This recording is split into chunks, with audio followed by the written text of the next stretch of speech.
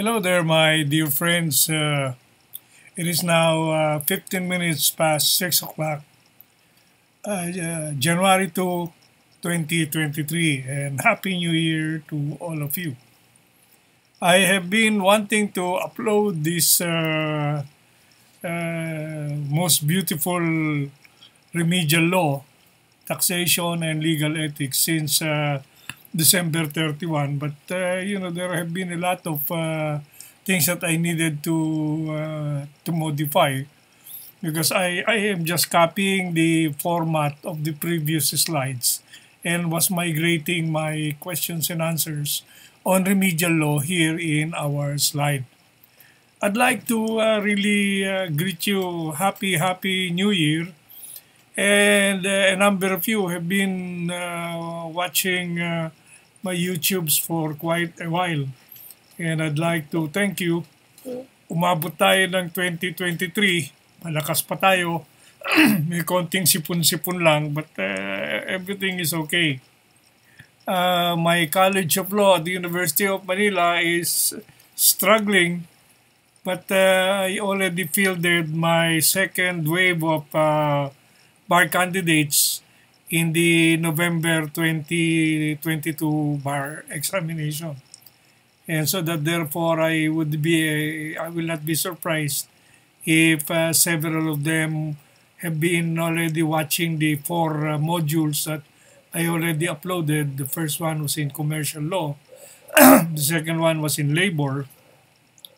The third one is very exciting in criminal law. And this would be the, I guess, the fourth one.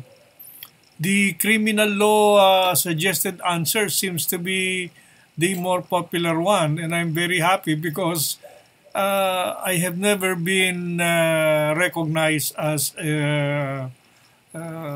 what do you call this, as a proponent of criminal law. But among us, criminal law is one of my strongest subjects, and obviously even in my practice I have a number of criminal cases.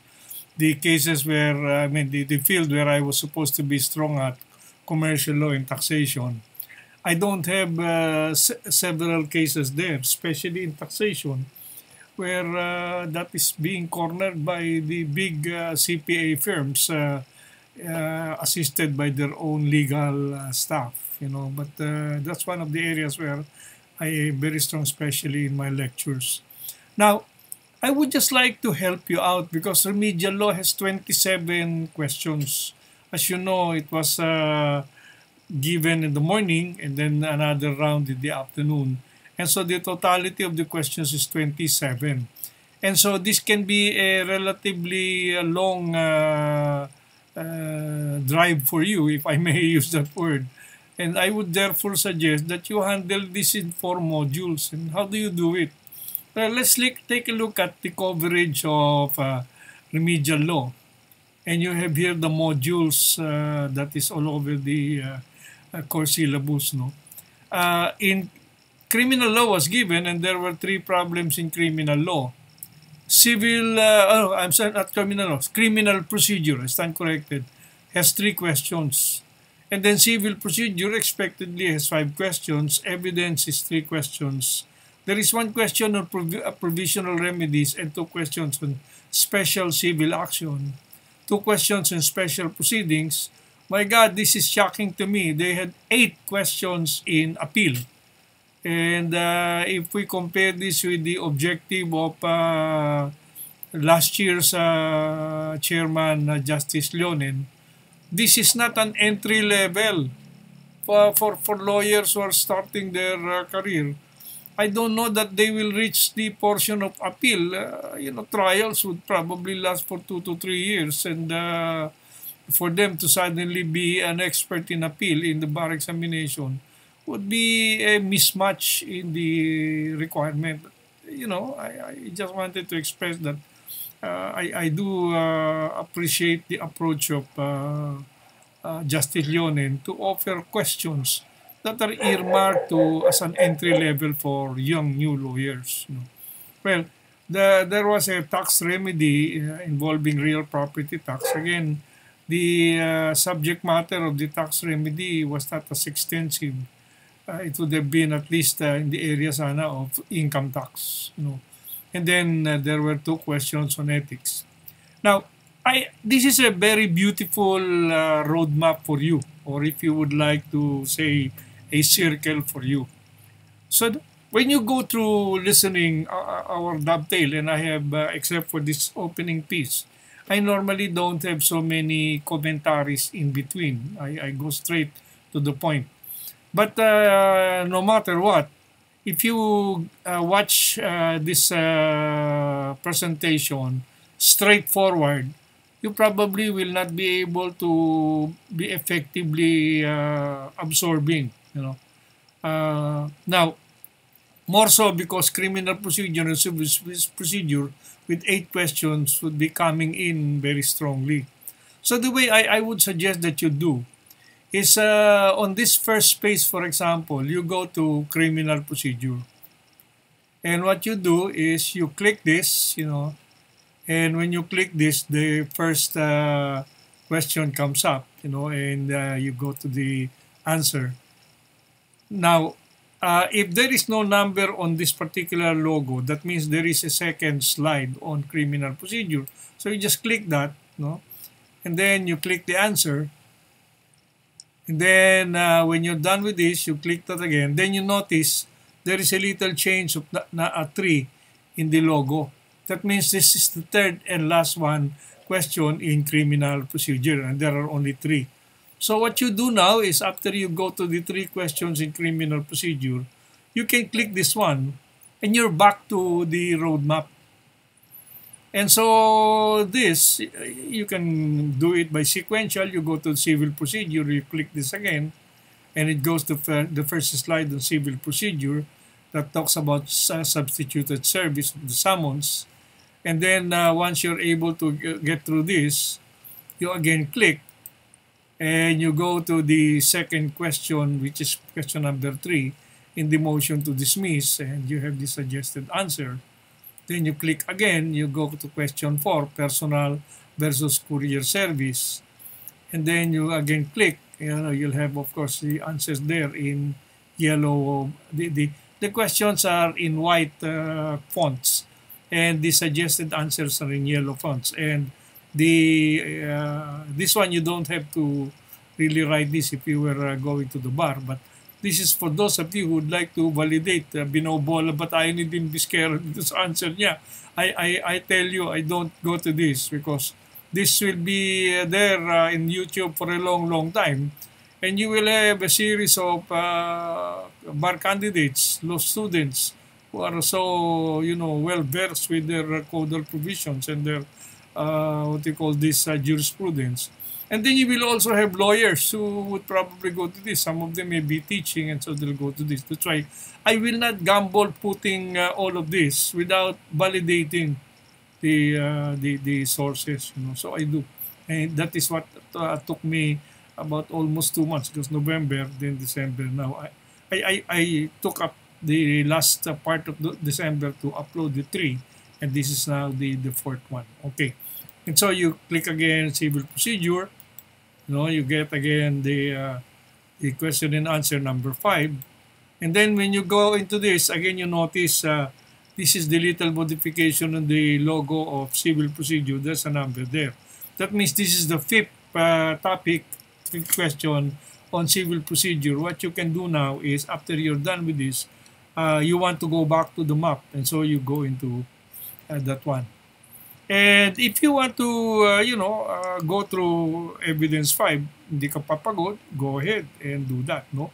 But assuming you are so excited about going into, ano kaya yung tinanong sa appeal? No, this one, this particular module, you don't have to go to it in cycle like that. No, you can go direct to appeal, and you notice appeal suddenly flashes its first question. And it is the afternoon, part 2, number 1, and it's talking about the prescriptive period of appeal. And so you can go into that. No, those are the answers. And since you have 8, that's only the first one.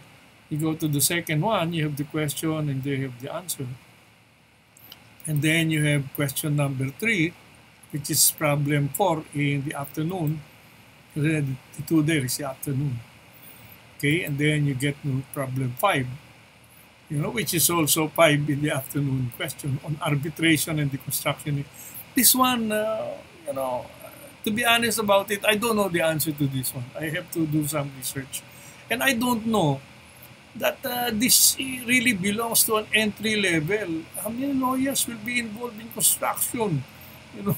And how many of them will be involved in this arbitration? So I don't know that this really belongs here. Binigay I am wondering how my candidates in the law answered this, because we never even talk about this. Masyadong specialty ito. And yet entry level binigay. So talagang ito, tsambahan to talaga. And then, yan. So, hindi pa lumalabas yung number icon doon, so mayroon pang susunod. Ito, annulment of marriage. Ito, maganda ito. Talagang, this belongs here.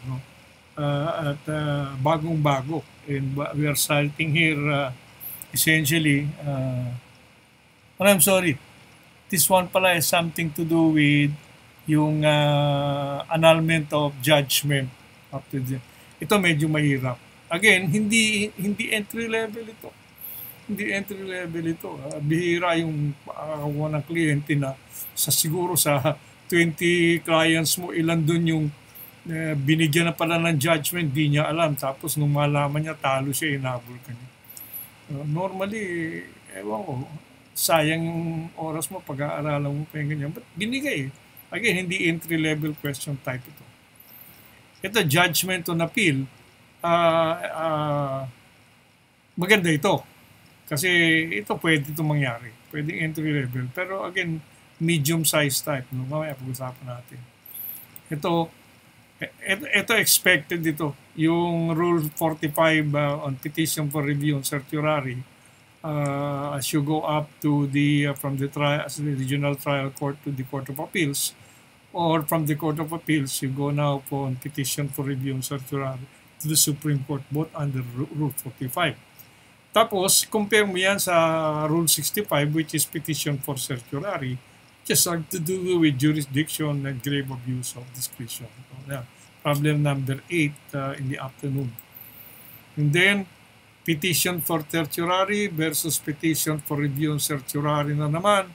Ito na naman, inulit, pero this time revolving around the ombudsman. Again, hindi na naman entry-level yung ombudsman. Government employee siya, medyo senior level pa, grade 29. Kung ikaw bago kang abogado, kukunin ka ba ng mga yun? Kaya, these are the questions that I don't know. Prepare questions. But this is question number 8. So if you're done with that, pindutin mo lang ito, babalik ka lang doon sa roadmap. So pwede kang mamili. What I'm saying is, as you watch this, pag napanood mo na 2 o 3, napagod ka na, patayin mo na muna. Matulog ka na muna. O manood ka ng Netflix or yung mga palabas sa YouTube. Ito, naka-YouTube ka na . And then, after siguro 1 or 2 hours, bumalik ka na naman dito sa YouTube, mag-login ka na naman doon sa Dean Bisquera Remedial Law. Then, ituloy mo na rito. That is how you handle that. And then, at any time, magse-second. Sabi mo, ito, hindi ko natapos lahat ito. So, that is the way you handle this kind of presentation. And all of my uploads involving my suggested answer to the bar exam is structured this way. The last topic that I would be covering, tinatapos ko na, is civil law. Yung civil law, mahaba din. Just like, ang pinakamahaba is remedial law.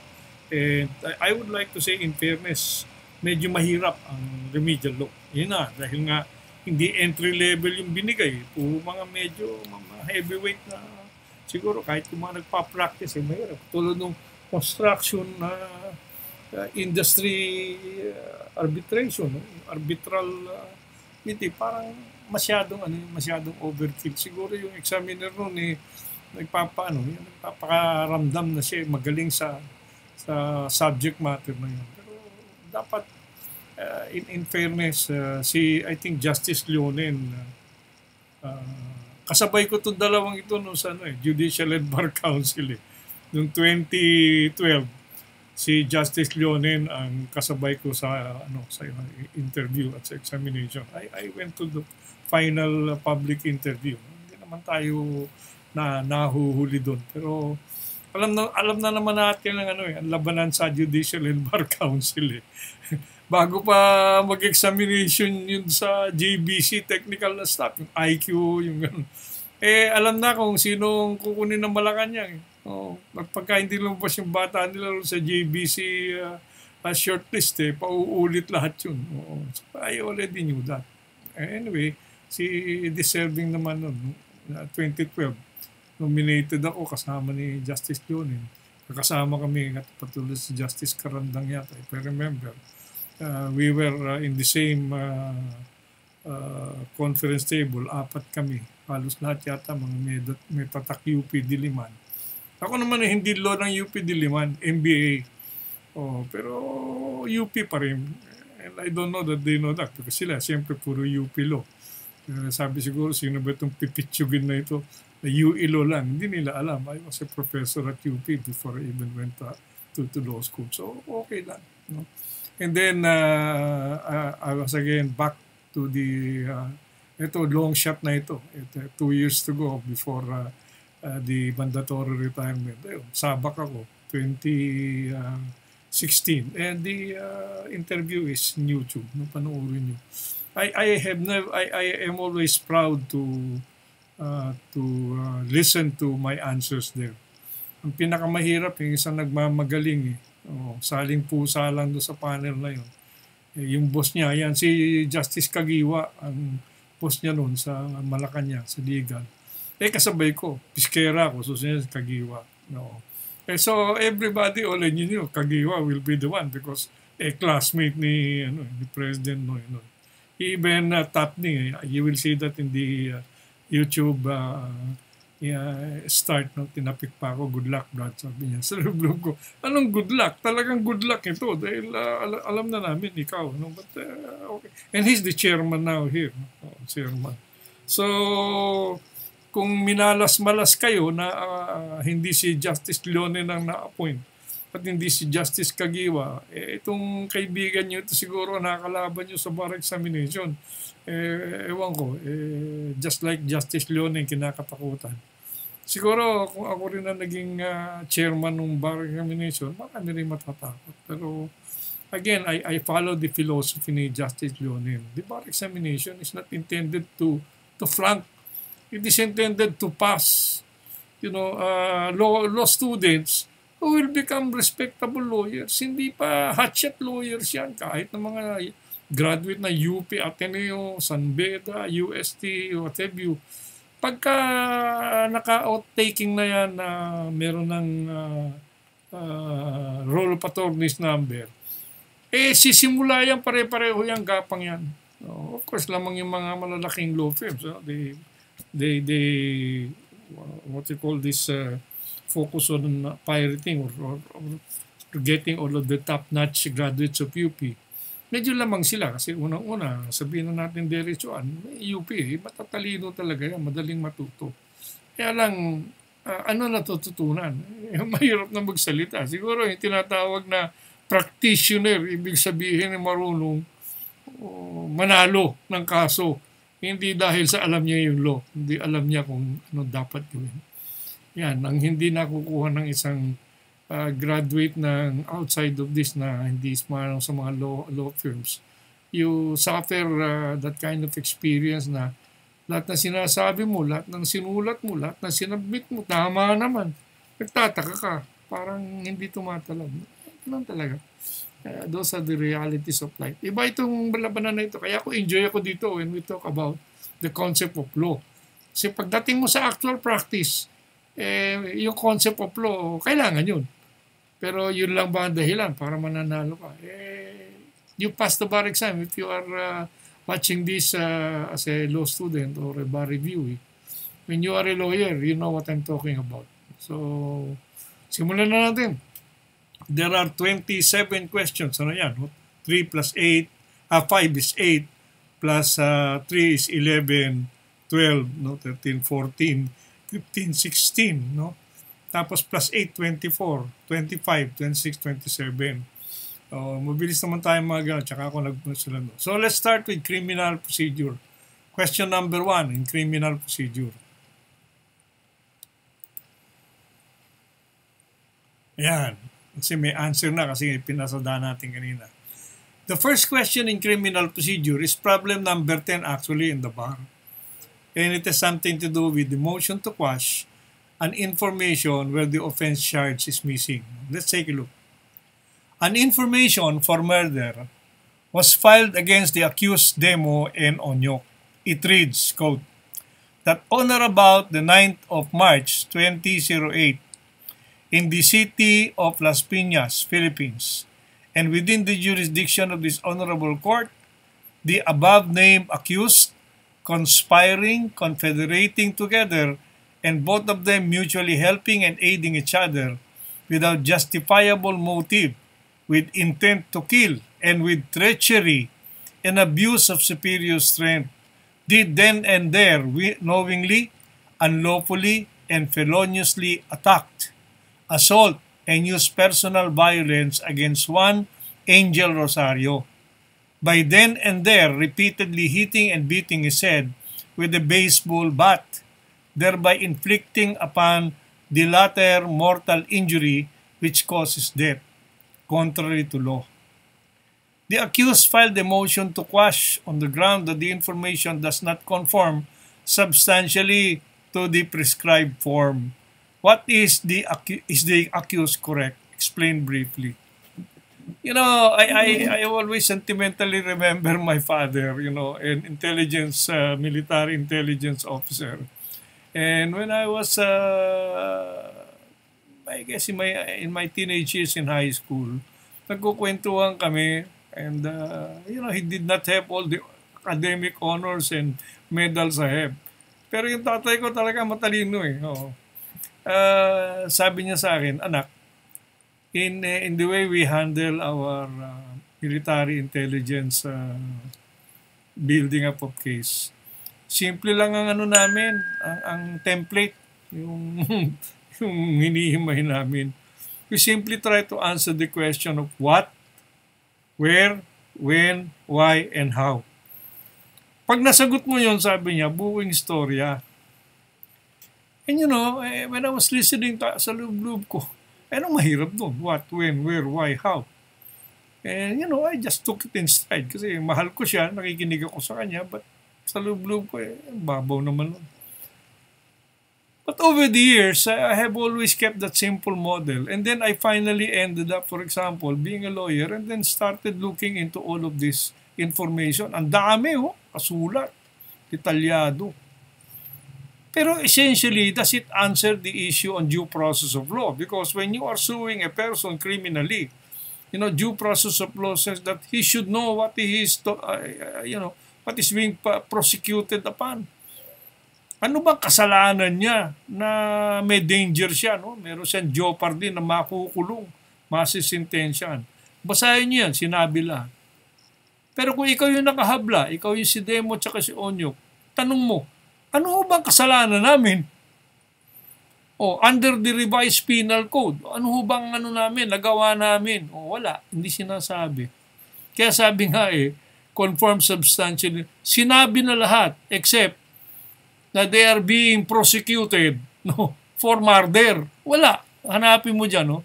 Tingnan mo, may death, homicide.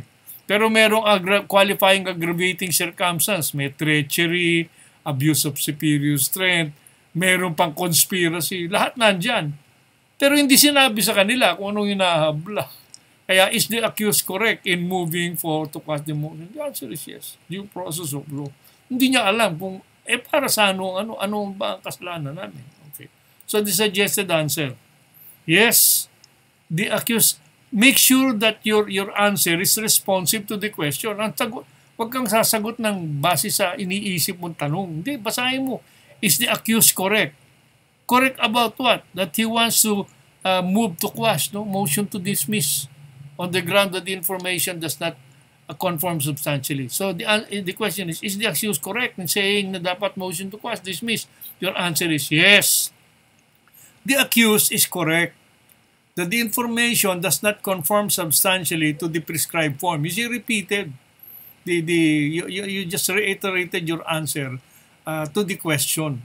Then says, there is no designation of the offense being charged as given by the statute, no acts constituting the offense and no qualifying and aggravating circumstance. Wala. O, dapat sinabi aggravated. Sinabi lang yung intent to kill, treachery, pero dapat sinabi nun. Therefore, being prosecuted for murder with treachery, evident premeditation lahat yun as qualifying aggravating circumstance. Then alam mo na kung anong hinahabla sa'yo. Now, this is consistent with sections 4, 6, and 8 of Rule 110 in the prosecution offenses under the revised rules of criminal procedure. Simple lang, di ba, no? Ang haba-haba. Maraming ganyan.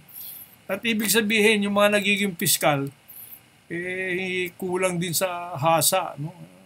Na dapat simple lang yung diretso kagad nila, ano yung hinahabla. Tapos saka na lang ibigay yung tunda. Ayan, tama yan, standard yan, done or about the date. Saan? Para makuha yung jurisdiction. No? Kaya sinabi jurisdiction. O the above name accused, ayun, ni-name sila. Conspiring and seeing together. Tapos sinabi, pero dito, pwede na kagad diniretso nila. Committed the offense of murder with the aggravating qualifying circumstance of treachery. With, conspiring and convey. Yun, pwede na lahat yung mga burloloy na yun. Pero dapat unang-una sabihin kagad kung ano yung kaso. Sabihin kagad is guilty of murder with the qualifying under yun nakalagay. Yung provision of the revised penal code, or if it's prosecuted under a special law. Okay. Second question in criminal procedure is problem 11. And it has something to do during the arraignment on the plea of guilty to capital offense and then the prosecution to prove guilt. Question.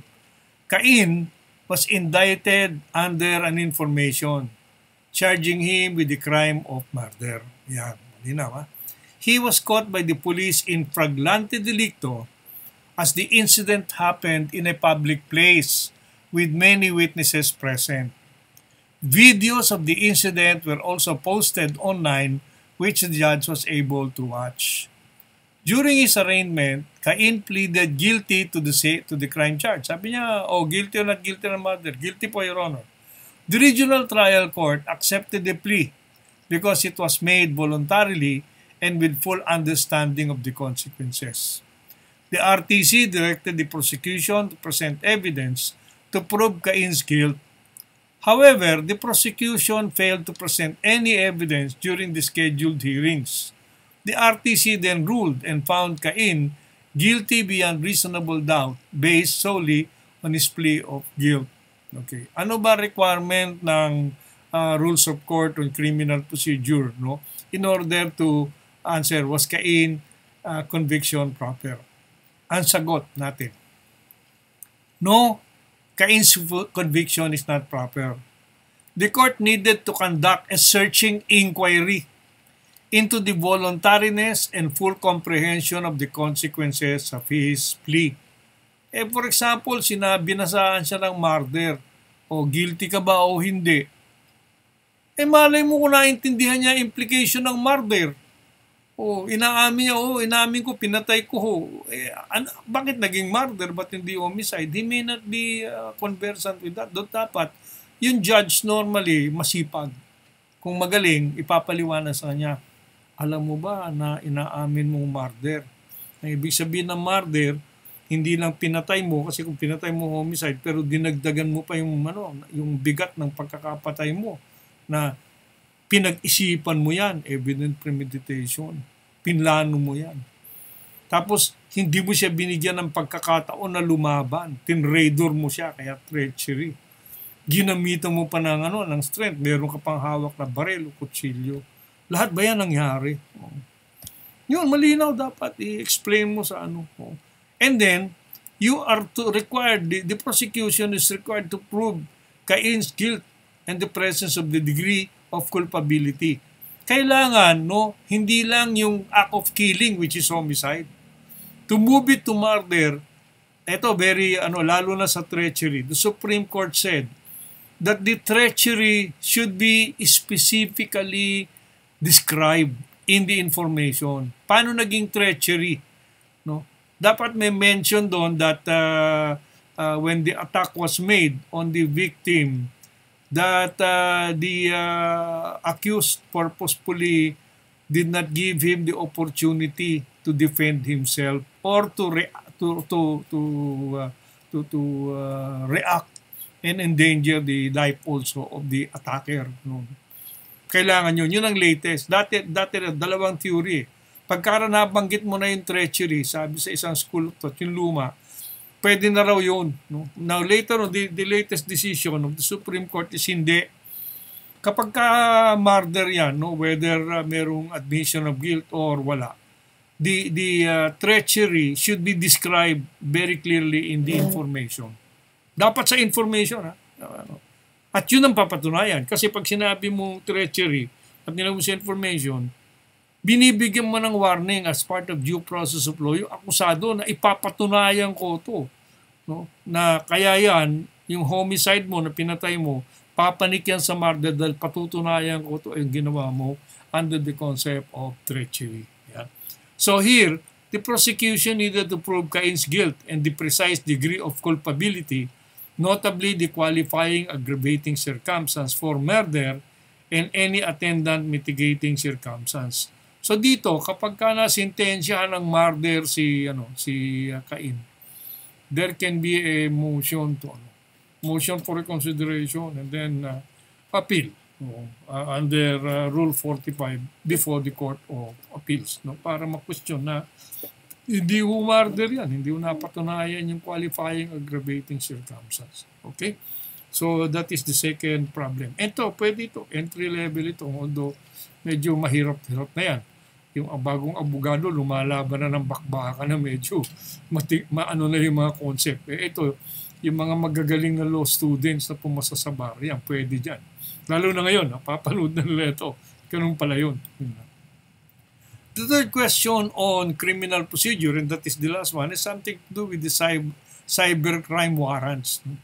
Ang tanong, number 12 in the bar exam is enumerate and describe 3 warrants that may be issued by the courts pursuant to the rule on cybercrime warrants. Again, I have some reservation. Ilan ba yung hahawakan cybercrime cases ng bagong abogado? Kaya to me, this is to me the second or third priority lang sana. Pero binigay dapat may sagot tayo. The 3 warrants under the rule on cybercrime warrants include an order in writing issued in the name of the people of the Philippines signed by a judge upon application of law enforcement authorities authorizing the latter, number 1, a warrant to disclose computer data, WDCD, which is to issue an order to disclose and accordingly require any person or service provider to disclose or submit subscribers' information, traffic data, or relevant data in his or her or its possession or control. The second warrant is warrant to intercept computer data, WICD, to carry out any or all of the following activities under this warrant. A. Listening to, recording, monitoring, or surveillance of the content of communications, including procuring of the content of computer data, either directly through access and use of a computer system or indirectly to the use of electronic eavesdropping or tapping devices, at the same time that the communication is occurring. To run this parallel to ordinary evidences, ordinary evidences, that should have been covered by the so-called search warrant. Pag kinuha mo yan ng kinuha mo, wala kang search warrant, unlawful yung yung evidence, no? Inadmissible in evidence. Ganon din ito, electronic lang.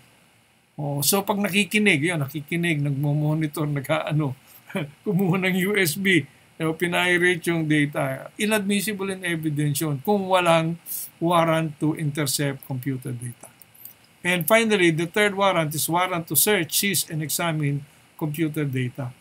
To search the particular place for items to be seized and or examined. So yan, Your Honor, we apply that we entered that office. There are 3 desktops there and another 3 laptops which we will i-describe ngayon kung ano yung gustong makita information. So, labas ng warrant to search, seize, and examine computer data.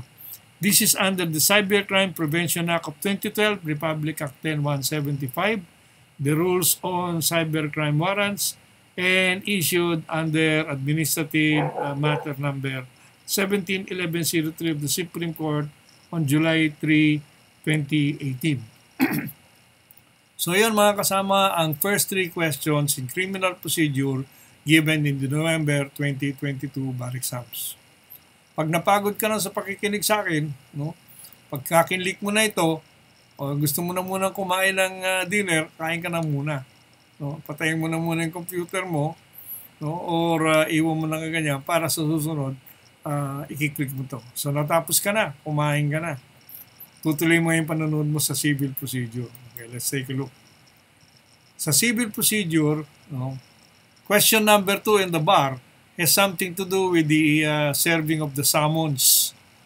Siyempre, kung yan ay civil procedure, due process para meron yung court, merong jurisdiction over the person, sasabihin niya, oy, merong habla sa'yo dito at sumagot ka rito, ha?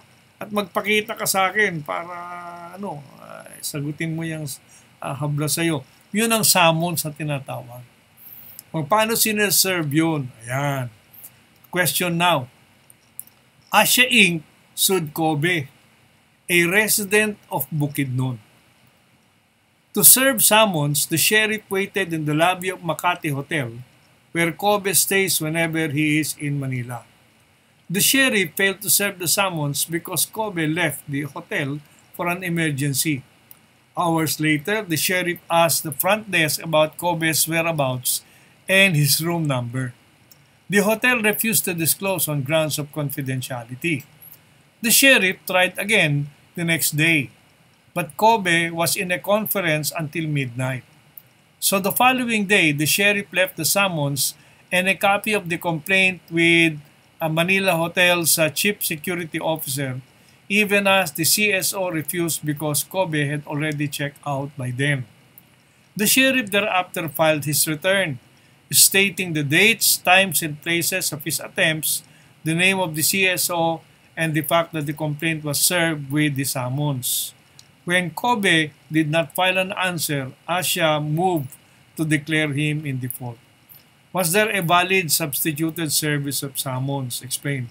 Nagkaroon ng default kasi hindi siya, the summons will tell him to appear in court on a particular day. Hindi siya sumagot, hindi rin siya nagpakita. So ngayon, nag-move yung kalaban na in default yan, hindi sumasagot. Now, so, the default will depend upon whether he actually received the summons together with the attached complaint. No? Yan ang question, natanggap ba niya? Kung hindi niya natanggap, the court has no jurisdiction over him. So there cannot be any default. Dahil default lang siya kung alam niya na dapat magpunta siya, pero hindi siya nagpunta. But if he was not properly served, the summons, then hindi wala siyang default. The answer, was there a valid substituted service of summons? No, there was no valid substituted service of summons. Substituted service requires that the place where the summons is served is the defendant's current residence or office regular place of business. Makati Hotel is not Kobe's current residence or current place of business. Let me just explain. In the service of summons, the most important rule is personally yung sheriff ibibigay doon sa tao na nakahabla. Sir, ikaw yung si Kobe. Meron ho ritong habla sa inyo. Ito yung summons ng korte advising you may habla sa inyo. Sir, isa-serve ko sa inyo yung notice ng court, yung summons. Pakipirmahan lang ho At nandito rin ho yung naka-attach na po yung habla sa inyo. Nakalagay po dyan kung kailan kayo dapat magpakita sa korte. Under that particular personal service, then there was already a valid service of summons. The court has already acquired jurisdiction over the person of the respondent. No? Pero kung hindi nakita siya, katulad na nakita doon, dapat sa personal address niya, dapat technically sa bukid noon. No? Or kung meron siyang opisina somewhere nearer, no? Cagayan de Oro, what have you, or sa Maynila meron, dapat doon isa-serve. But iiwan to sa tao na normally talaga naman yun ang nandun sa opisina. Like number 1, kung merong personal manager, yun, responsible yun. Kung hindi personal manager, yung executive secretary. Number 3, yung receptionist. Number 4, yung regular security guard. And all of those people's names will have to be indicated in the acknowledgement on the service of summons by the by the sheriff. Okay. Third question, under civil procedure. Yung summons na naman, yung motion to dismiss, improper service of summons. Okay. Question number 3 in the bar. 10 days after service of summons, defendant K filed a motion to dismiss the complaint for collection of sum of money against her on the ground of improper service of summons, on the basis of which the court did not acquire jurisdiction over her person. Sabi niya, hindi ho naman na-serve sa akin in person iniwan lang ho doon sa kapitbahay ko Oh. Iniwan sa kapitbahay mo. It did not meet the requirement na personal service or diniliver sa kanyang residence o sa kanyang opisina doon sa kapitbahay. So sabi niya, motion to dismiss, Your Honor, dahil wala kayong jurisdiction sa akin. If you were the judge, how would you rule? Explain briefly. And in effect, yung tao nandun na sa korte. Hawak-hawak na niya yung summons na hindi naman na-serve sa kanya properly. Pero nakarating sa kanya. Okay? So, kung ikaw ang judge, sasabihin mo, alam mo na may kaso sa'yo. Kaya hawak-hawak mo yung summons. Kine-question mo, hindi properly served.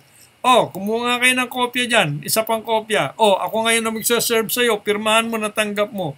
Yan ang tinatawag natin na alias summons. Alias summons. Okay. So as the judge, the answer is, as the judge, I shall deny the motion to dismiss solely because of the improper service of summons. Why? Because improper nga, pero natanggap niya So the purpose of due process of law, of letting that person si K, na may habla sa kanya, nagawa. Kaya nga nandun siya sa korte.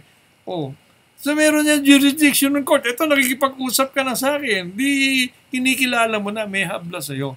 A case should not be dismissed when a defendant personally appears before a court complaining that he had not been validly summoned. That the case filed against him should be dismissed. An alias summons can be actually served on said defendant. Gandahan pa natin, Dumating si K. Sabi niya, Your Honor, yun yung kapitbahay ko, sinasabi na meron daw ho nagpunta ritong sheriff na may habla daw ho ako. Oo. Binigyan ho ako ng kapiranggot na papilang kung saang korte. Kaya po nandito ako. Pero wala akong service of summons, so I moved to dismiss. Law student I moved to dismiss the case, the civil action against me. Ang sagot ng judge. So alam mo na may kaso sa'yo. Kaya lang hindi binigyan ng summons. Pero nandito ka. Ngayon dahil nandito ka, yun na nga. Ilabas nga yung isang kopya ng summons. Itong kopya ng summons, alias summons ito. Dito ko ngayon isa-serve sa'yo. Pirmahan mo. Ngayon may jurisdiction na ako sa'yo. Kasi nandito ka na Hindi nga sinerve sa bahay mo. Dito nagpunta ka. Binigyan kita. Alias summons. Meron ka na. Huwag ka na magpa-dismiss. Sagutin mo na yung kaso laban sa'yo.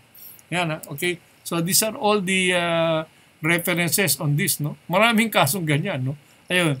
VJL Florida Transport versus Tiara Commercial, Lingner and Fisher versus Intermediate Appellate Court to 2017. Ito 1983. Ito, Film Life versus Breva in 2004. And this one is Tungho Steel Enterprises versus Tingguan Trading in April 2014. So, nangyari lahat yun. So, hindi pwedeng palusot na chismis lang kaya nagpunta ako dito pero wala akong kaso kasi wala naman service of summon sa akin, chismis hindi pwedeng hearsay yun. Law student di ba? No? Okay. Very good ka, very good. Ngayon, nandito ka na, nakaharap ka sa akin. No, sinasabi ko na, merong kaso sa'yo. Para wag mo sabihin, wala kang service of summons, ito na yung summons. Ito alias summons kasi yung original, hindi na-deliver sa'yo. Ito kopya. Acknowledge mo na. May kaso ka na ha? Sagutin mo na yan ha? I'm giving you 15 days to come back here with your answer. Okay. Ganyan ang issue dyan. Ito, I would submit that realistic ito dapat ibigay sa bar examination so that a new lawyer would know how to react on this particular situation. Kaya ko ikaw, KK, nagpunta si K sa'yo, galit na galit. Sabi, attorney, mag-file ka ng motion to dismiss kasi wala na. Sabi, tumawa ka. Siyempre, pag ikaw abogado, you should know how your human relations is. O pagsalita mo, ayaw mo, marunong law student O fourth year na, kukuha na rin ang bar Kung nire-lecturean ka pa, ganito. Pagkatapos pasukin mo, tama naman ka mo wala namang proper service of summons yun Ang problema ka mo, nagpunta ka doon. Pinapirmahan mo sa'yo. Ayun, alam mo na. Kaya nagamot na yung imperfect, yung improper service ka mo. So kung kaya ko namang i-file yung mo. Pero siyempre sasabihin mo, sisingilin kita ng appearance fee dyan. Dahil usapan natin sa bawat kilos ko na mayroong ginawa. You make me work, you have to pay me for my appearance fee by preparing that one. Okay ba sa'yo? O mabuti pa sagutin na lang natin yung habla para nakatibid ka na. Kasi kung nag-file ka ng motion to dismiss, di-deny lang yun Sinabi na sa'yo, nagpakita ka na Pag din-deny yun, sasagutin tayo. Dalawang gastos mo. Sagutin na lang natin. At nakatipid ka ng 5,000. Sige, Tony. Ganyan, ha? By the way, you're a professional and you're selling your legal services. Salesman ka din. Kaya the customer is always right. Parati mong intindihin yung customer ba't tama siya and see how you can fit. Kaya nga dapat magaling ka sa law Kasi pwede mo sabihin tama yung sinasabi mo Pero pag susundin natin yan, ito effect. Ayan. So he will always be right. Gusto mo labanan natin? Lalabanan natin. Kasi pwede mo naman labanan. Pwede mo yung question. But it will be denied. Ngayon, kung magaling kang abogado, sasabihin mo, i-deny din yan. Kasi itong batas. Pero gusto mo. Okay? Customer is always right. Gusto mo, sagutin ko. Ngayon, datagal yan. Siyempre, magsasagutan tayo. Pero ultimately, i-deny din yun. Magagalit. Medyo mainis pa sa atin yung judge. Samantala kung meritorious yung case mo, hindi naman siguro ma-antagonize yung judge. Baka sakali, manalo pa tayo. Diba, no? Ano gusto mo? Manalo tayo, ma-dismiss yung kaso, o antagonize yung judge at labanan natin. Tapos gagastos ka pa na mas malaki. You always give your client an option and always explore it from the point of view. Anong gusto niya? Ngayon, kung susundin mo yung gusto niya, siyempre, abogado ka, hindi mo naman mamaliin kung hindi ko susundin mo, pero alam mo na ultimately, ang kakatunguhan nun is essentially a baliwala din, waste of money. And you just have to sell that. Ako, madalas, I try to do that. Ang mahirap ng mga kliyente, masyadong marurunong. Naku, maniwala ka. Pero masayang ka deal. Kasi kung minsan, may na-overlook ka din Ako meron nga mga kliyente ako, hindi naman ganun magagaling sa law. Dahil I try to help them understand the law. Before you know it yung tinuro ko later, tatanong sa attorney, hindi ba dapat ganito yan, dapat yan. Oo nga, natatawa ako kasi ako nagturo sa kanila Now, sila na ngayon nagpapaalala sa akin na, attorney, hindi naman tama yung ginagawa natin kasi ikaw nagturo sa amin You know, that happens to me. For example, yung jurat, yung acknowledgement, yung mga ganun. Sa judicial affidavit, yung affidavit ng abogado, nakalimutan mo kasi yung kinopyahan mong dating kaso, hindi mo nagawa, nire-replicate mo yung mali mo. Nakikita nila yun. No? And always, huwag ka mapipikon. No? Ang matalinong abogado, hindi napipikon pagka medyo hindi naman tayo perfect. Pag nakakita ng kliyente natin, lalo na tayo nagturo at kinokorek tayo, purihin mo. Oo. Kasi pag pinuri mo, hindi ka palpak na abogado. No? Dahil ni-recognize mo siya, pupurin mo. And therefore, you create a clientele who's very smart, very intelligent, very So ngayon, yung strength mo, as you attend the cases, biglang nag-times 10. Kasi merong yung mga kliyente mo, active sila sa pag-iisip. Hindi ikaw nag-iisa. Sa dami ng kasong hinahawakan mo, ang hirap mag-concentrate. But if you have your clients properly oriented, pati yung legal battle strategy nyo, buo sa kanila. Na naiintindihan na. Paminsan-minsan, mababara ka sa korte, ma-overlook ka. And then therefore, pagka tapos ng hearing, siyempre, kakain kayo, magdi-discuss ka agad. Ang saya. Hindi chismisa kung hindi pinag-uusapan nyo yung kaso. And so, your client. Ang sarapan nito, kasi sa dami ng kliyente mo, minsan nakakalimutan mo, mamaya tatahog na sa attorney, next week may hearing tayo, meron kang due na ay, oo nga pala. Your client. Kung hindi, kukuha ka na secretary, kukuha ka na staff, di ba? Okay? So, yung alias summons, sabi rito, an alias summons is just the name for a summons when the defendant could not be served the first time. So, first time nagpunta yung sheriff, hindi niya na, no? Yung second time na hahanapin niya, either the same summons yun or normally a true copy, a reproduced copy of the summons. Valid naman yun. Yung hindi original, yun ang tinatawag na alias summons. Okay, alias. Okay. Next, on civil procedure. Problem number 4 in the bar examination. Again, yung service of summons. Dalawa kasi ang action. When you prepare, for example, pleadings, and you file that in court, that is called filing. But you are required to provide a copy to your opponent, especially yung opposing counsel mo, either public prosecutor kung criminal case or private prosecutor kung meron private prosecutor or opposing counsel. So, whenever you file a case, a document, a pleading in court, that is called filing the pleadings. But since you are supposed to give a copy to your opposing counsel, you call that service.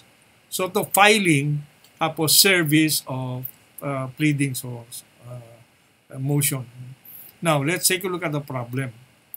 Attorney Wu, a newly hired lawyer of a law firm, booked Samurai Express, a duly accredited courier service within the National Capital Region, to serve a copy of a motion for reconsideration to Attorney Han, counsel for the adverse party, whose office is in the city of Manila.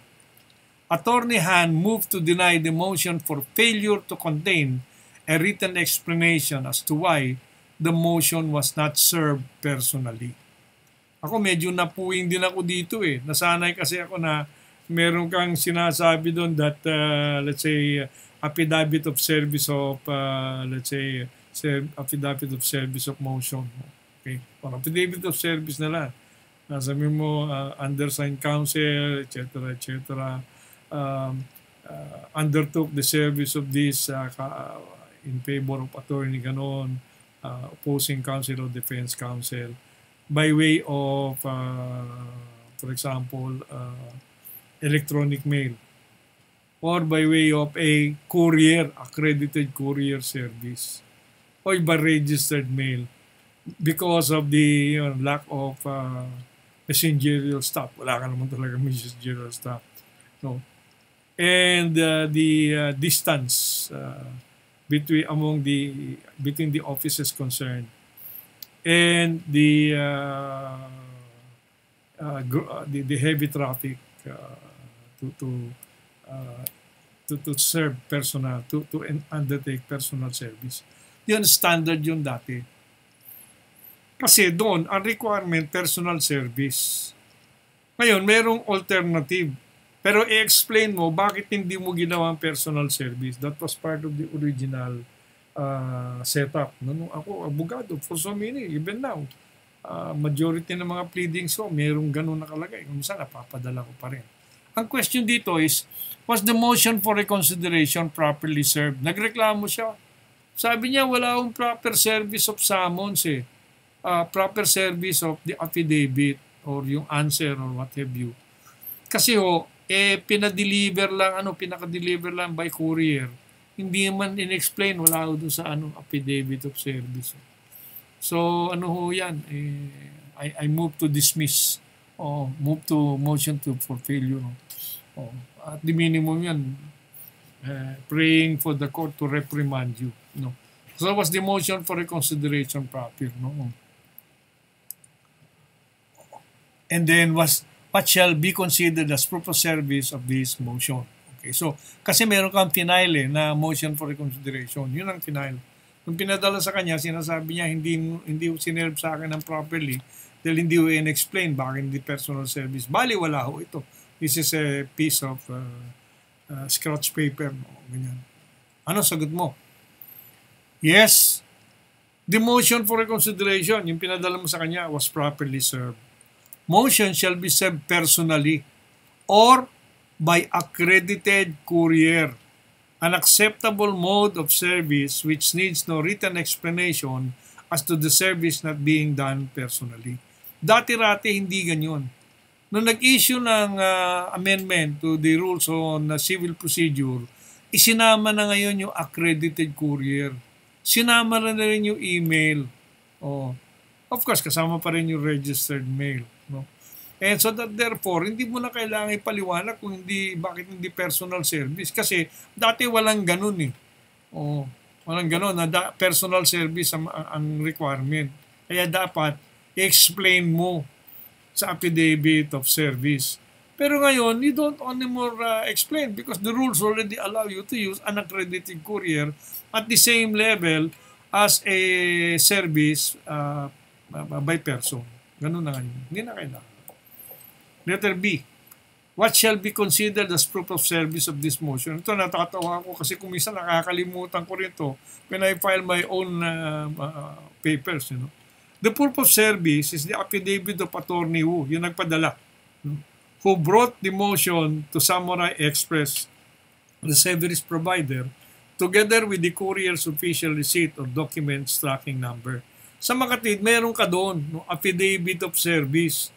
Lalagay mo ngayon, the undersigned counsel, Attorney Wu, brought this motion for reconsideration to the accredited courier Samurai Express in order for delivery to Attorney Han. Yan.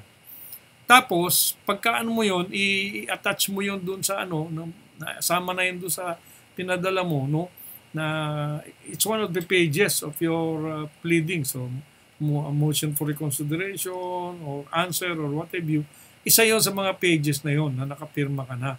Tapos, yung resibo, you normally will provide for that, yung original, i-attach mo dun sa kopya na i-file mo sa court. Para yun ang proof. Wala sa original, nasa court. Dinidikit yun. Kaya kung normally, pahingi nga ng paste.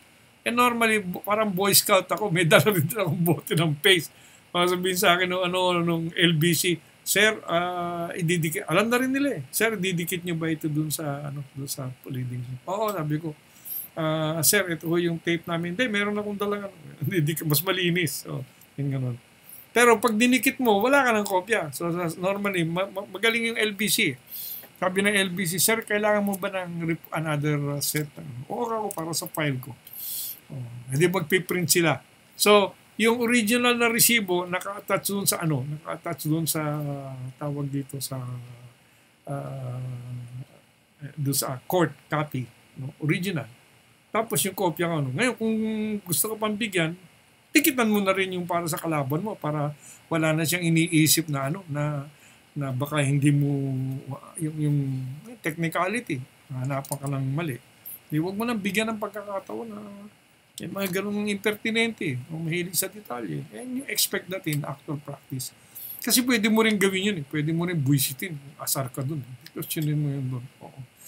Pero usually sa LBC, dalawa lang. Yung ano, kaya kung gusto mo, pasiros mo, dikit mo rin sa ano mo. Kung yan pinapaano ko sa kliyente ko, usually dati may driver ako, dasat maintindihan. Nagkasakit yung driver ko.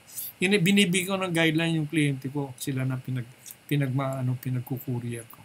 Okay? So that is the proof of service, the affidavit, nakalagay doon sa one of the pages doon sa pleadings sa bandang huli. Proof of affidavit of service. Yun ang nalagay mo doon, nakadikit resibo. Okay? And then another question number 5 of the bar on the judgment. No? This is on marriage annulment. Yung question ng res adjudicata, ito very tricky.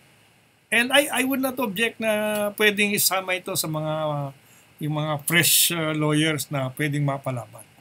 So reading the problem now, Jimwell filed against his wife, Jewel, a petition for the declaration of nullity of their marriage, alleging as ground therefore Jewel's psychological incapacity under Article 36 of the Family Code.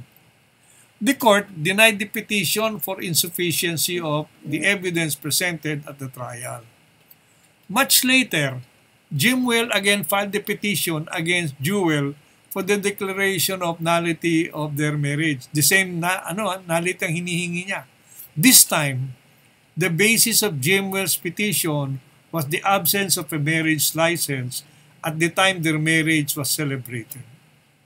Upon Jewel's motion, the court dismissed the petition on the ground of res judicata by virtue of the judgment in the first suit. Was the denial of the petition on the ground of res judicata proper? Explain briefly. I will be very candid with you. When I read this particular problem, my first impression is walang res adjudicata. Kasi the basis of the first petition for declaration of nullity is psychological incapacity. Ibang yun, ibang dahilan yun. Nung sumunod, final naman niya, yung formal requisite hindi nasunod. So, hiwalay yun. Sa akin, hiwalay. Mali. Ngayon pala, kapag ka nag-file ka ng nullity of marriage, hindi pwedeng piecemeal.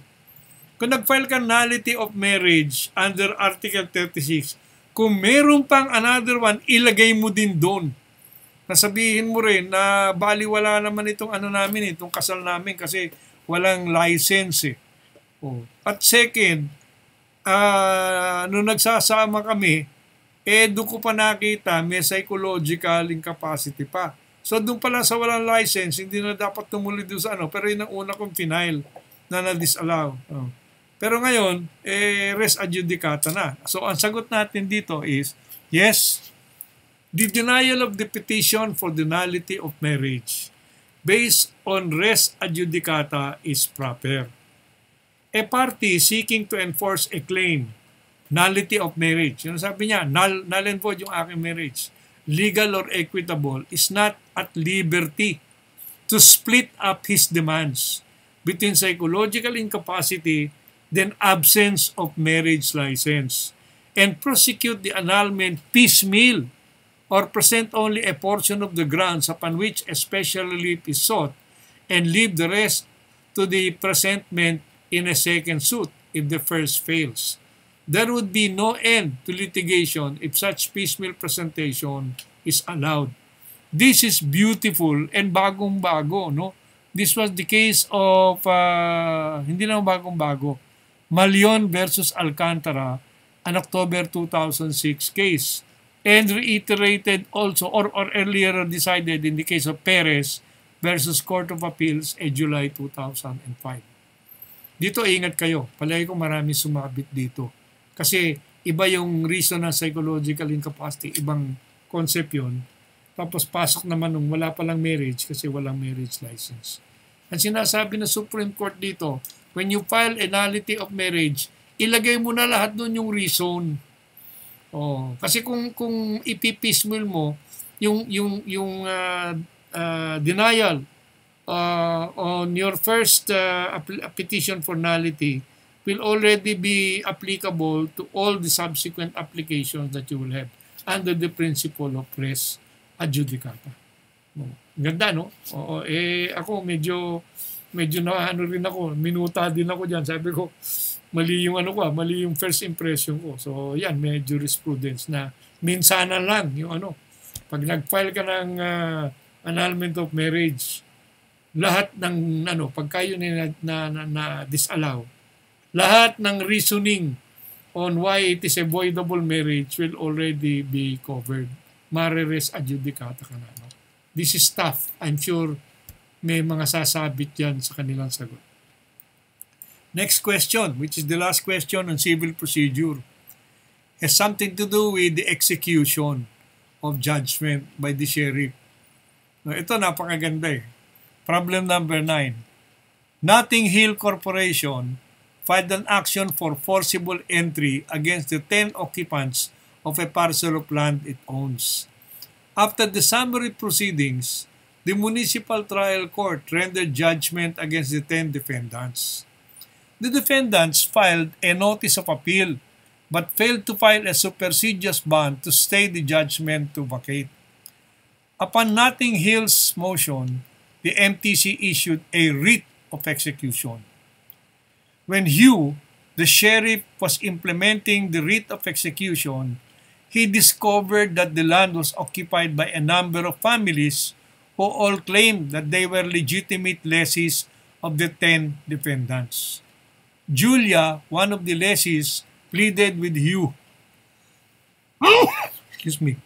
beseeching, "I'm just a lessee, standing in front of a sheriff, asking him to let me stay in my house." May emotion. May Hugh implement the writ of execution against the lessees. Siyempre, katwiran niya. Yung nakapangalan ho dito, yung 10 defendants yung nakaupa ho, hindi yung 10 defendants. So, hindi ko humalaman kung paano i-execute. Yun ang magiging katwiran ni Sheriff Hugh. Okay. Let's find out. Is Hugh's implementation of the writ of execution, should he implement? The answer is yes.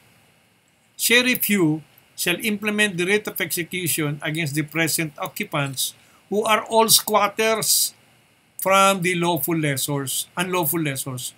Merong pumasok intruders. Sila nga yung pinapaalis Oo. Ang nangyari pala, pinauupa nila, no? And so, since they have no right to perform acts of ownership, nagpapaupa. Kung sila yung pinapaalis, wala rin naman legal effect sa kanila. Wala naman legal effect dun sa mga umuupa. Dahil kung squatter is itong defendants, lalong squatter yung pinaupa nila. So, between the two of them, may kaso sila. Pero, insofar as the sheriff is concerned, pasensya na ho kayo, yung inuupahan nyo, hindi naman siya authorized dito magpaupa. So kayo lalo kayo walang karapatan. So please pull out. No? The occupants derive no legal right of occupation from their lessors who are ejected as likewise squatters in the forcible entry case. Hugh's failure to eject said squatters is neglect of duty as a disregard of or a failure to give proper attention to a task expected of an employee. Mahigpit ang Supreme Court ngayon sa mga sheriff. And that was the decision in the case of Lugares versus Villanueva, who is Sheriff 4 of the RTC of Makati. An en banc decision na medyo naparusahan siya. No? And that also happened in Portes versus Deputy Provincial Sheriff Tepase in another case earlier in 1997. So dapat yung sheriff, execute niya to the letter. Wala siyang discretion. Di pwede, nakakawa naman. Nakakawa. Siya ang maiipit. Dahil ang trabaho lang niya, execute yung wala siyang, he does not exercise any, discretion. No? The order is ministerial to him. Dapat gawin niya. Kung hindi niya siyempre, tawag siya ng pulis. No? Yung katwiran niyo. So those are the 5 problems in civil procedure.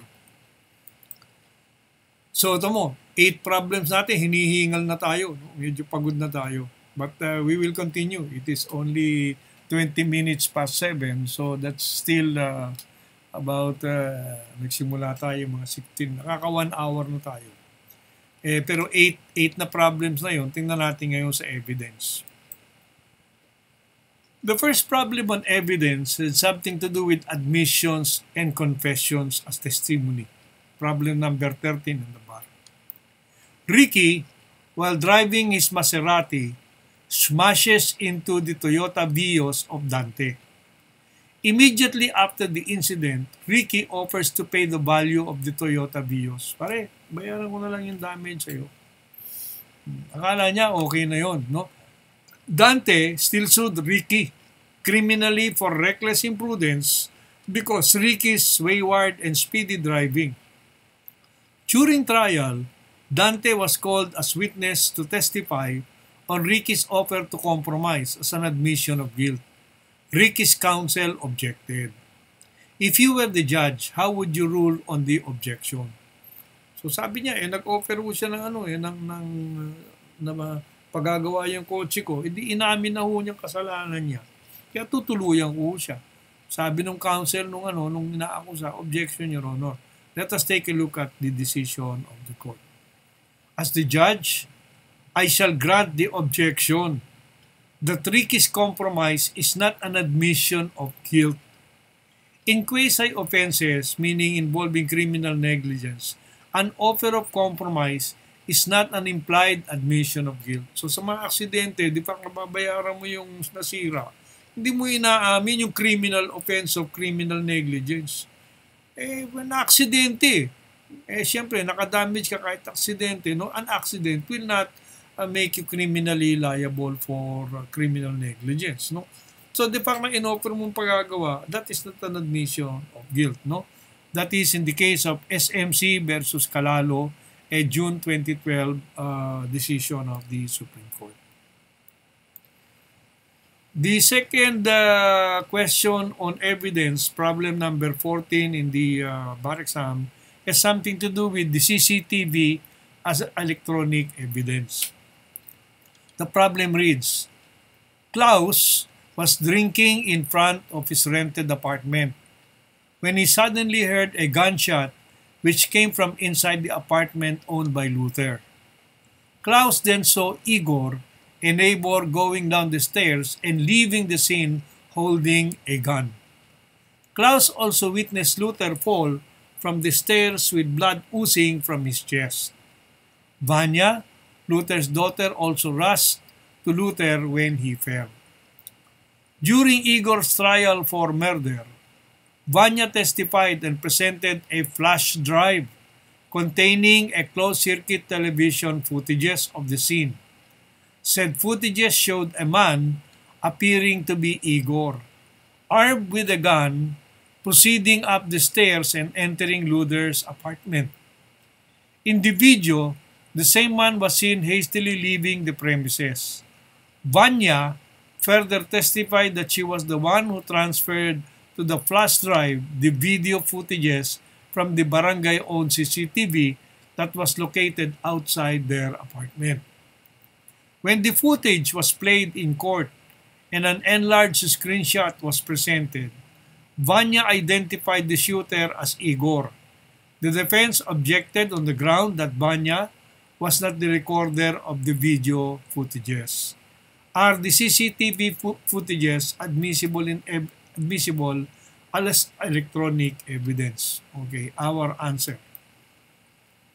Yes, the CCTV footages are admissible as electronic evidence.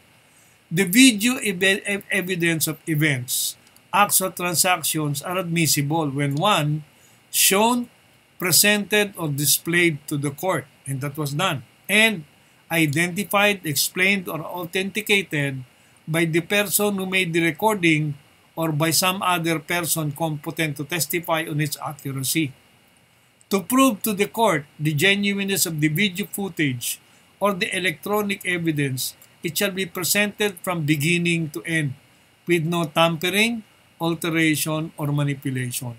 So, maaaring yung direct recording nang galing doon sa CCTV footage. Ang ginawa niya, kinopla lang niya doon sa kanyang USB, no? Sabi rito, transferred to a flash drive. So, galing sa CCTV, kumuha siya ng ganito, no? Ng USB, ni-record niya sa USB. Tapos yung USB, ipinlay doon sa court. And so the court says that the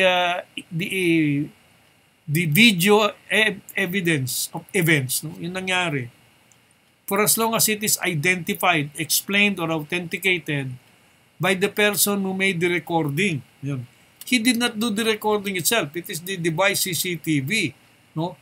Or by some other person competent to testify on its accuracy. Sabi niya, nandun ho yung CCTV, kinukunan. Kaya yung recording ho no, ni-record ko dito. Oo. So, in-identify niya na nakita niya yung recording doon sa CCTV. So, to prove to the court the genuineness of the video footage, sama ho yan kasi nanggaling ho doon. Or the electronic evidence. Dapat buong buo, walang dapat putol. And then, kung ikaw abogado, bantayan mo. Kung magaling ka sa technology, no, maaaring na makita mo may putol o may alteration. Then you watch for it, no. Nako, sa ngayon, napansin ko yung mga bata, napaka-keen on events, no. I have a number of cases here na mahilig silang kumuha ng picture sa cellphone. And therefore, ang dami namin mga ebidensya na ililipat sa USB, no? At yung recording doon sa cellphone. Pag mahina-hina ka abogado sa technology, hindi mo malaman kung paano gagamitin . Ako, mabuti naman medyo komportable sa technology. But even with my training, even as a young man, humahabol pa rin ako sa technology. Ito lang recording natin na ito using QuickTime . After 3 months na hindi ko nagagamit, nakalimutan ko nang mag-load. That's the other reason why it took me a little while to again be back with you. So yan . So dapat yung CCTV identified yun nung nagpe-present sa korte noong footage. Okay? So, next problem. The problem number 3 on evidence is problem 15 in the bar on the original document rule. Ito importante. Kailangan ito ng entry-level abogado. Kasi nag-iba yung rules. Okay, let us read now.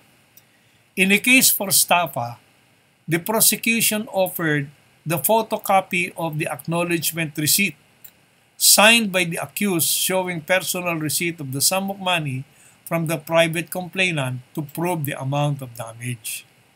Accused objected to the offer of the photocopy on the sole ground that it is a mere reproduction of the original in violation of the original document rule. The court overruled the accused's objection and admitted in evidence the photocopy of the acknowledgement receipt. Did the court err in admitting the photocopy? Now, you watch out for this. Very, very critical, especially for many of the lawyers who came in before the amendment to the rules of court on evidence. Our suggested answer, yes. The court erred in admitting the photocopy of the personal receipt. The original document is needed because the inquiry involves the contents of the receipt, showing that the accused personally received the sum of money through his acknowledgement signature in the original of the receipt and the amount of money which comprises the damage. So the rule is very simple. If what you are presenting is only to prove the existence of a document and the original is not available, one, because it is in the hands of your opponent, ayaw niya ilabas, tinatago niya, then you can still present a photocopy, preferably a certified true copy. Pwede yun. Pero, if you are already going inside the document, and it is the contents of the document that is the subject matter of your testimony, then you can no longer use the photocopy. You have to produce the original. Alam niyo na kung bakit. Kasi, technology-wise, hawak-hawak yung original. No? Tapos sinirox. Tapos in-snowfake. Siningitan ng ng ano-anong alteration. No? Tinamper. Tapos sinirox uli. So yung Xerox mukhang malinis. So, yun ang problema kapag ginamit mo yung kopyang yun, hindi mo alam na na-alter. Pero pag sinabi mo, teka, kunin natin yung original, hindi na po pwedeng altered. No? That's the reason why the original document rule comes in when it is the contents of the document that you need to use as part of your testimony. So, dapat na yung original. So, dito, yung acknowledgement receipt, dapat nandun sa original ng document. Na original, signature din. Kasi baka dinuktor lang yun. Okay. Kung Xerox yun. Pagkatapos na naman, the sum of money. Kasi again, pwede na naman dinuktor yun. So, if it is the original, the real amount is there in the original document. Okay. So, that completes our 3 questions in evidence. So, let's go back to our roadmap. Ayun po, nakakatatlo na tayo. At tinan nyo, no? That is now 8 plus 3, 11 na out of 27. So, ang bottleneck natin yung 8 yun. No?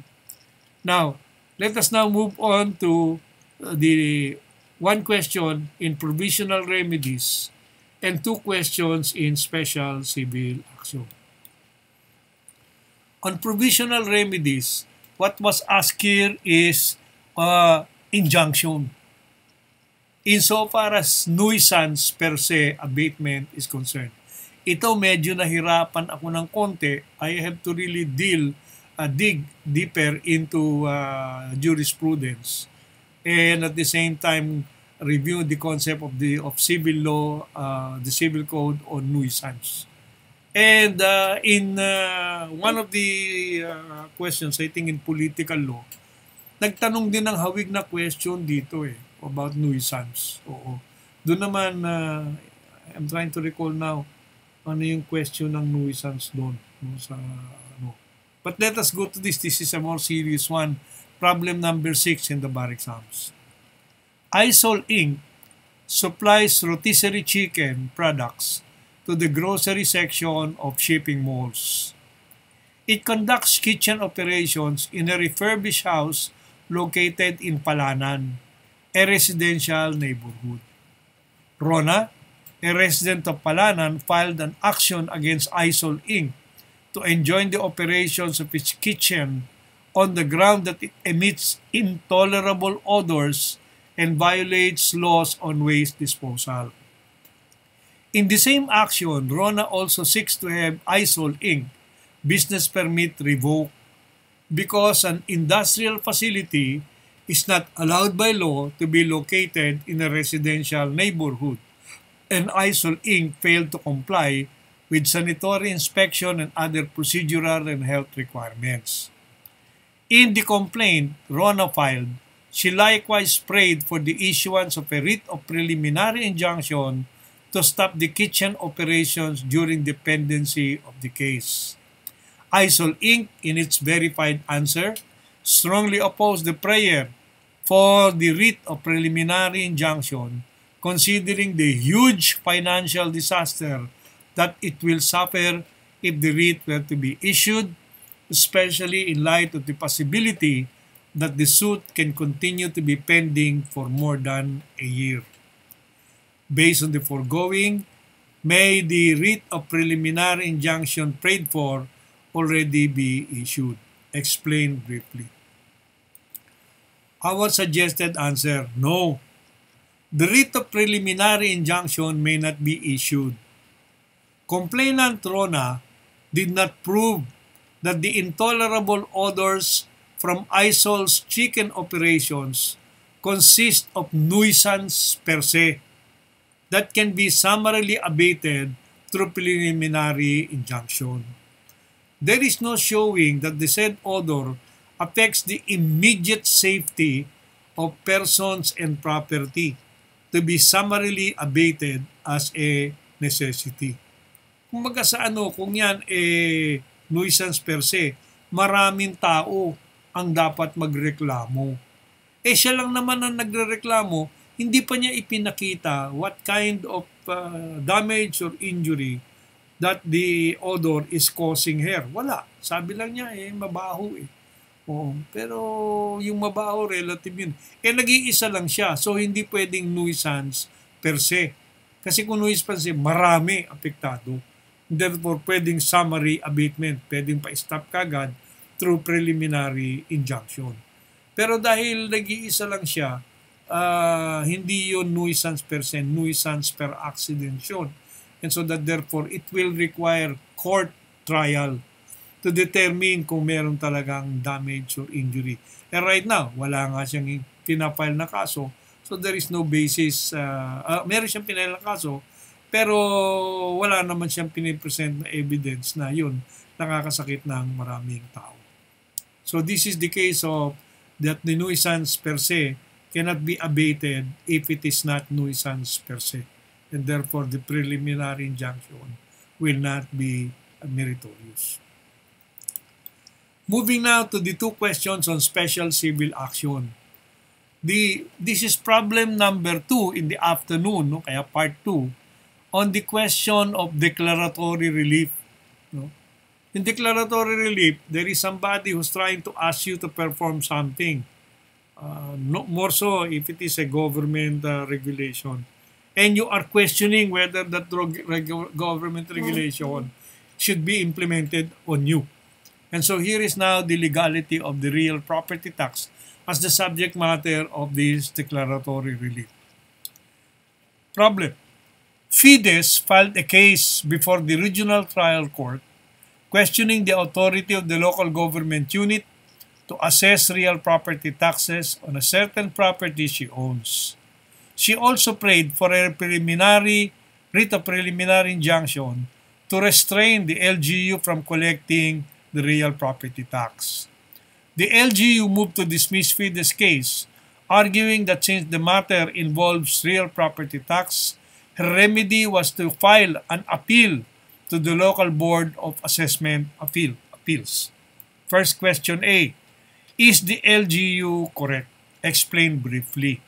And question B, if the RTC issues an order denying the application for a writ of preliminary injunction and thereafter denies Fides' subsequent motion for reconsideration, what is her remedy? Explain briefly. This is a little tough, but it can be a part of the task of a new lawyer, dahil maaaring merong ngang taxpayer na binibira ng magbayad ng real property tax. Okay, so the question now will be, letter A, is the LGU correct? The LGU is not correct. That the taxpayer is to protest the assessment before the local board of assessment appeals. It is the regional trial court which is jurisdiction over the legality of the local government to impose the real property tax. Kasi dalawa rito ang pwedeng puntahan Pag pinag-uusapan yung level of assessment, yung value, yung assessed value, or yung rate, then that can be that particular issue is handled by the Board of Assessment Appeals. May local yon at merong central. Okay. So doon ang usapan. Pero kung ang pinag-uusapan, kini-question ng taxpayer, may karapatan ba yung municipality or yung city or province to impose a real property tax on me? Ako exempt under my charter, Then hindi na yon assessment issue. Yun ang issue, legality na on whether that particular taxpayer is bound to pay. And that therefore, that goes to the regular courts for decision making. That is why the LGU is not correct that the taxpayer should protest the assessment because it is not the level of assessment or the assessed value. It is the act, the legality of imposing the tax. So, dapat regional trial court. This was decided in the case of T versus Trampes and reiterated 1995 yon in 2014 in the case of National Power Corporation versus the City of Navotas. Now, question B. If the RTC issues an order denying the application for writ of preliminary injunction and also the motion for reconsideration, what should FIDES do? Suggested answer. Taxpayer FIDES files a petition for review on certiorari under Rule 45 before the CTA. To review and bank the RTC's denial of the petition for declaratory relief with a motion for a writ of preliminary injunction. Yan. No? So, takbo ka sa CTA.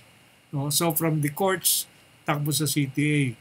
Hindi pwedeng sa Court of Appeals kasi tinanggal na ngayon yung appeals sa exercise of taxation in favor of the Court of Tax Appeals. Wala na sa Court of Appeals. Pag nanggaling ka naman sa Court of Tax Appeals, hindi ka na dandaan sa Court of Appeals, diretso ka na sa Supreme Court if you would like to take a review of the decision of the Court of Tax Appeals. Magka-level yung Court of Appeals at Court of Tax Appeals, kaya lang specialty appellate court yung CTA. Okay. Next question, under special civil action. This is on the real estate mortgage that is being foreclosed. Okay. This is problem number 1 in the bar exams. So ito yung unang-unang masisindak ka. No? Let's take a look. Lebron, a Makati resident obtained 350,000 loan from a bank secured by a real estate mortgage, REM, over his lot located in Quezon City with an assessed value of 500,000 pesos. Lebron failed to pay despite written demands. The bank intends to file an action for judicial foreclosure of the REM. Where should the action for judicial foreclosure of the REM be filed and in which court? Explain briefly. Answer. The judicial foreclosure shall be filed before the Regional Trial Court of Quezon City where the mortgage property is located. The assessed value of the real estate mortgage at 500,000 is under the RTC's above 400,000 jurisdiction. Ang medyo delikado kung let's say may nagsabi ng posisyon na yung loan 350. But here the action is to foreclose. That is why the criterion for the exercise of jurisdiction is that the RTC will undertake the judicial foreclosure in the area where the property is located, Quezon City. Pero the assessed value of the real estate property will now guide the jurisdiction, the exercise of jurisdiction of the RTC. At that particular point, we will already use this kasi the bar examination is November 2022. Approved na ito earlier. So this will be the guiding point of the bar examiners in answering. Hindi na pwede yung original na 20,000 or 300,000. Okay. So those are the 3 questions under provisional remedies and 2 on special civil action. Yun, nakangalahati na tayo dito sa ating roadmap. We will now go to the 2 problems in special proceedings. The first problem on special proceedings is problem number 7 in the bar exams on estate settlement. Ownership rights status as legal heir.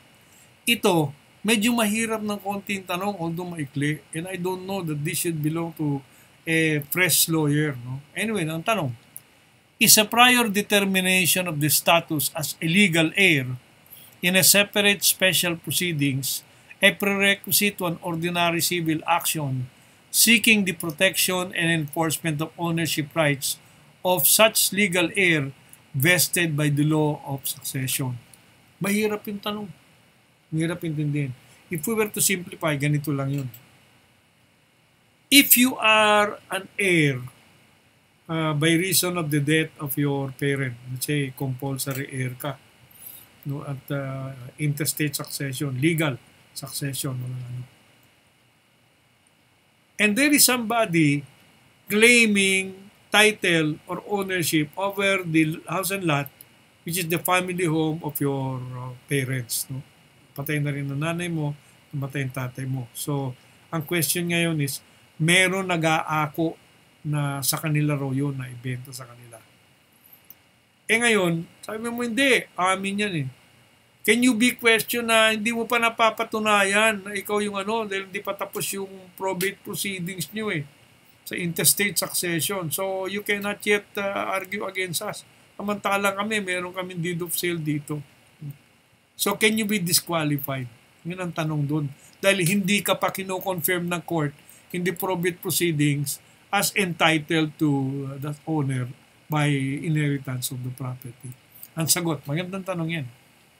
In the case of Treyes versus Larlar, an en banc decision on September 2020, bago, the Supreme Court had the opportunity to respond, and our suggested answer is no, unless there is a pending special proceedings for the settlement of the decedent's estate or for the determination of heirship. The compulsory or intestate heirs may commence an ordinary civil action to declare the nullity of the deed or instrument. We will now move to declare the deed of sale as void. Okay? And for recovery of property or any other action in the enforcement of their ownership rights acquired by virtue of succession without the necessity of a prior and separate judicial declaration of their status as such. So kahit hindi ka pa kino-confirm ng court, pero based on the documentation, compulsory heir ka, di ikaw tagapagmana nun. Kiniklaim mo, ibinenta rin ng tatay nila. Pwede mo na bang labanan kahit wala ka pang personality to, as confirmed ba compulsory heir ka, ikaw na therefore ang may-ari? The answer is yes. Dahil according to the concept of succession, upon the death of the decedent, there is no gap in time in the issue of ownership. Pag namatay yung parent mo at ikaw compulsory, automatic sa pagkamatay niya, owner ka na kagad. Kung nagkataon lang na 5 kayong magkakapatid o 4 kayo na maghahati-hati pa kayo, hindi nyo pa nadedesisyonan kung paano hatian. You are all joint owners. Even before you go to court, joint owner ka na kagad by operation of law. And so you can already fight anybody who claims ownership. Sama-sama lang kayo. As against, for example, kung nagkaroon na ng decree, nagpartition na, 4 na lupa yun. No, ngayon, ang kiniklaim yung lupa na napunta sa'yo. No? Therefore, hindi na ngayon kasali yung 3 kapatid mo na may sarili nila. Ikaw makikipaglaban. Pero obvious yun kasi you are not the owner. Ang question is, before the partition, kung kayo yung joint owner, pwede yun lang malabanan. The answer is yes. Okay? That is the issue on problem number 7 in the bar on estate settlement ownership rights. The next question on special proceedings, the second question, is expected. Ito, anticipated ito, and everybody is expected to answer this. Problem number 8 on foreign divorce. Nam Jo-on, a Korean national, and Regine, a Filipina, were married in Makati City on February 14, 2012. Unfortunately, the relationship shortly turned sour and ended with a divorce by mutual agreement in South Korea. The local court in Korea granted the divorce. Wanting to marry her new boyfriend, Tae-young, Regine filed a petition for recognition of the foreign decree of divorce in the Regional Trial Court of Cebu, where she resides. No? Take note, kinasal sila sa Makati, nag-file sa Cebu. The Office of the Solicitor General opposed the petition, contending that the proper remedy is a special proceeding for cancellation or correction of entries in the civil registry under Rule 108 of the Rules of Court, which can only be filed in the RTC of Makati, where the marriage was celebrated and recorded in the civil registry of Makati. Is the OHG's contention tenable? Explain briefly. Our suggested answer, no. The OHG's contention is not tenable. Hindi pwede pupunta ka lang dun sa civil registry ng Makati at sabihin mo, ito, recognize nyo yung foreign divorce, wala na akong kasal. Hindi pwede yun. Philippine courts must recognize in the regular court proceedings the foreign judgment relating to the status of a marriage, where one of the parties is a citizen of a foreign country. The requisites for recognition of the foreign divorce before Philippine courts include proving, 1, the duly authenticated foreign law on divorce. So dapat ipakita with authenticated translation in English na maintindihan ng court yung foreign divorce of Japan. Kung Japan ito, kung Korea ito, Korea pala. Number 2, the divorce decree or order granted by the foreign court in Korea.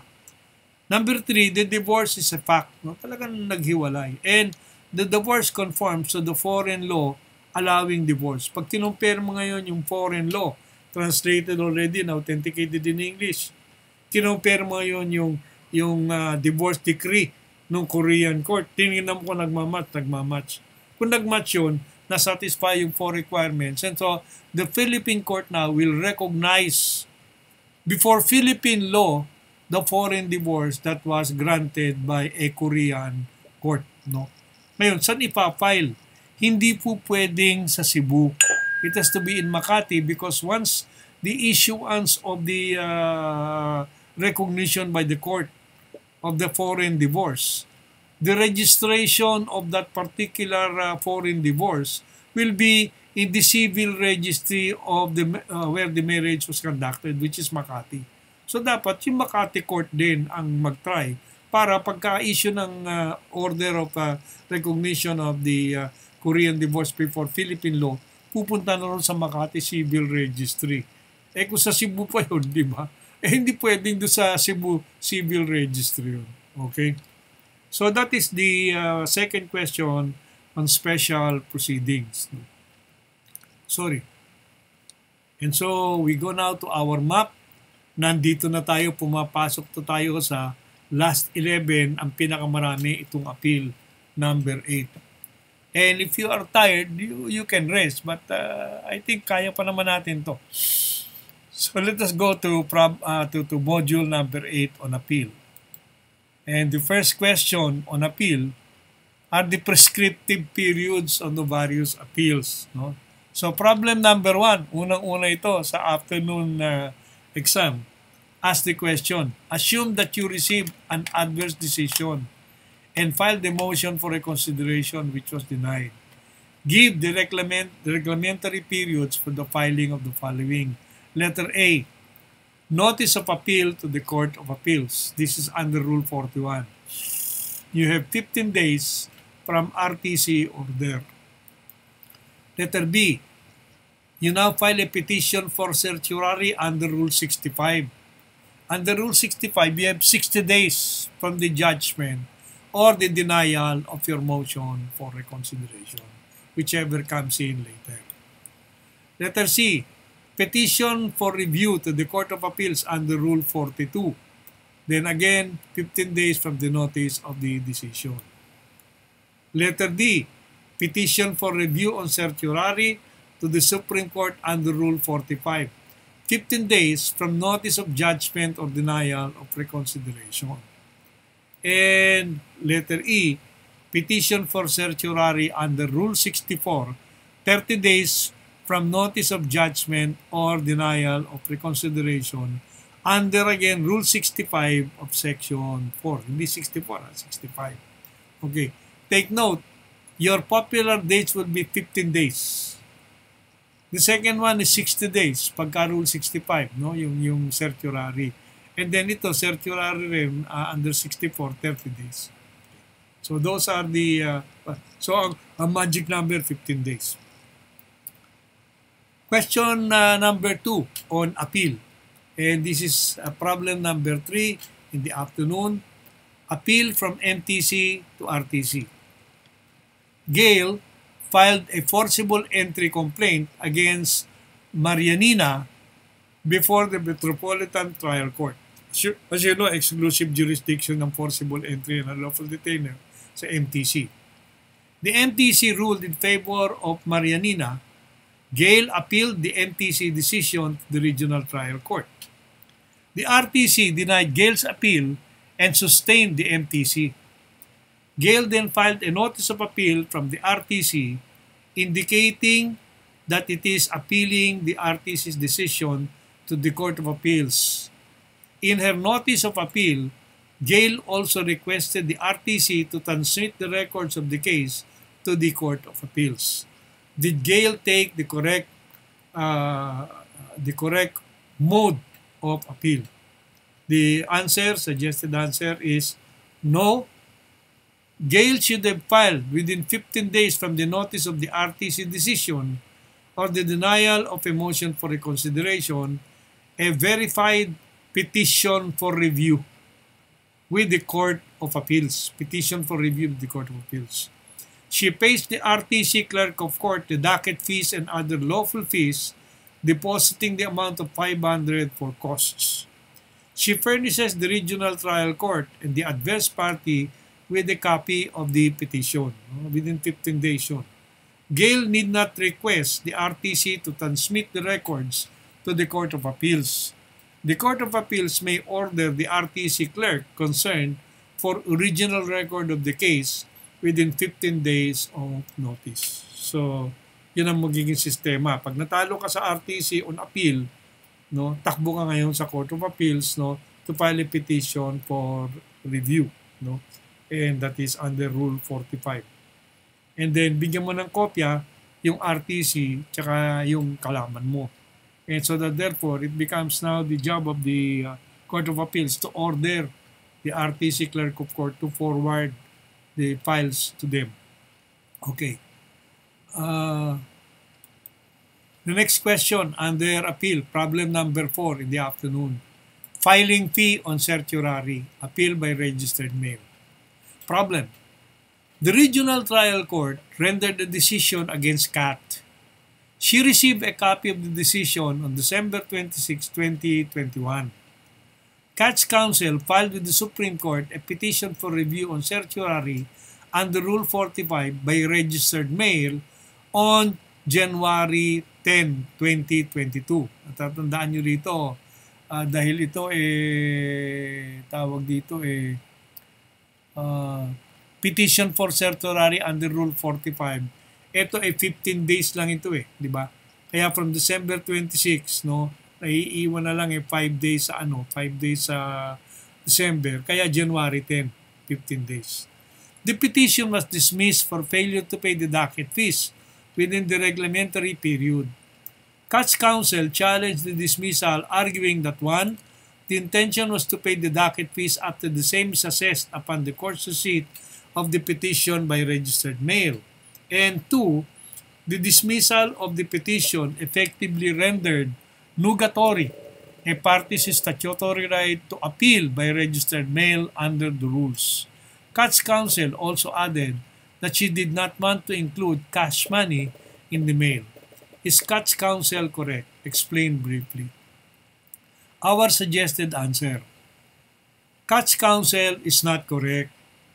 Upon filing of the petition for review on certiorari on 10 January 2022, the docket fee should have already been paid at that point.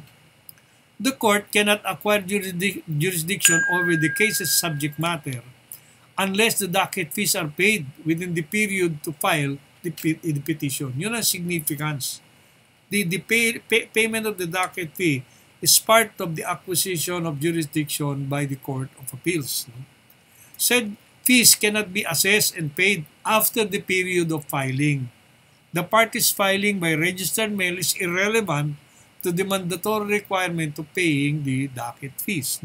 This is based on Rule 42 and decided in the case of Mercado versus Gaitmaitan in November of 2004.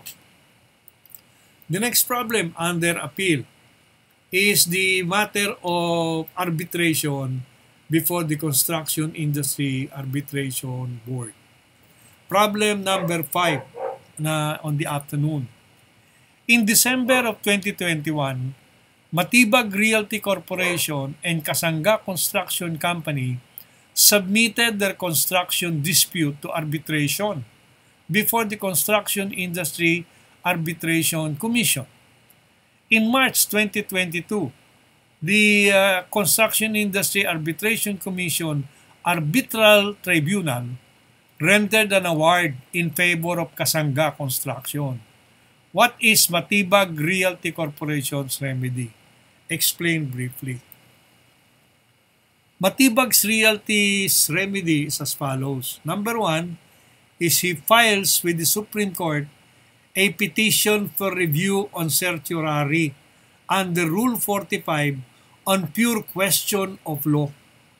And so here, because this is a construction contract, the law as between the parties would definitely be the construction contract. And if there is now a dispute on how to interpret the provisions of the contract, then that would be a good subject matter for petition for review on certiorari under Rule 45. No, tinan mo, Rule 45, normally Rule 65 lang or Rule 45 to the Court of Appeals. Dito, diretso.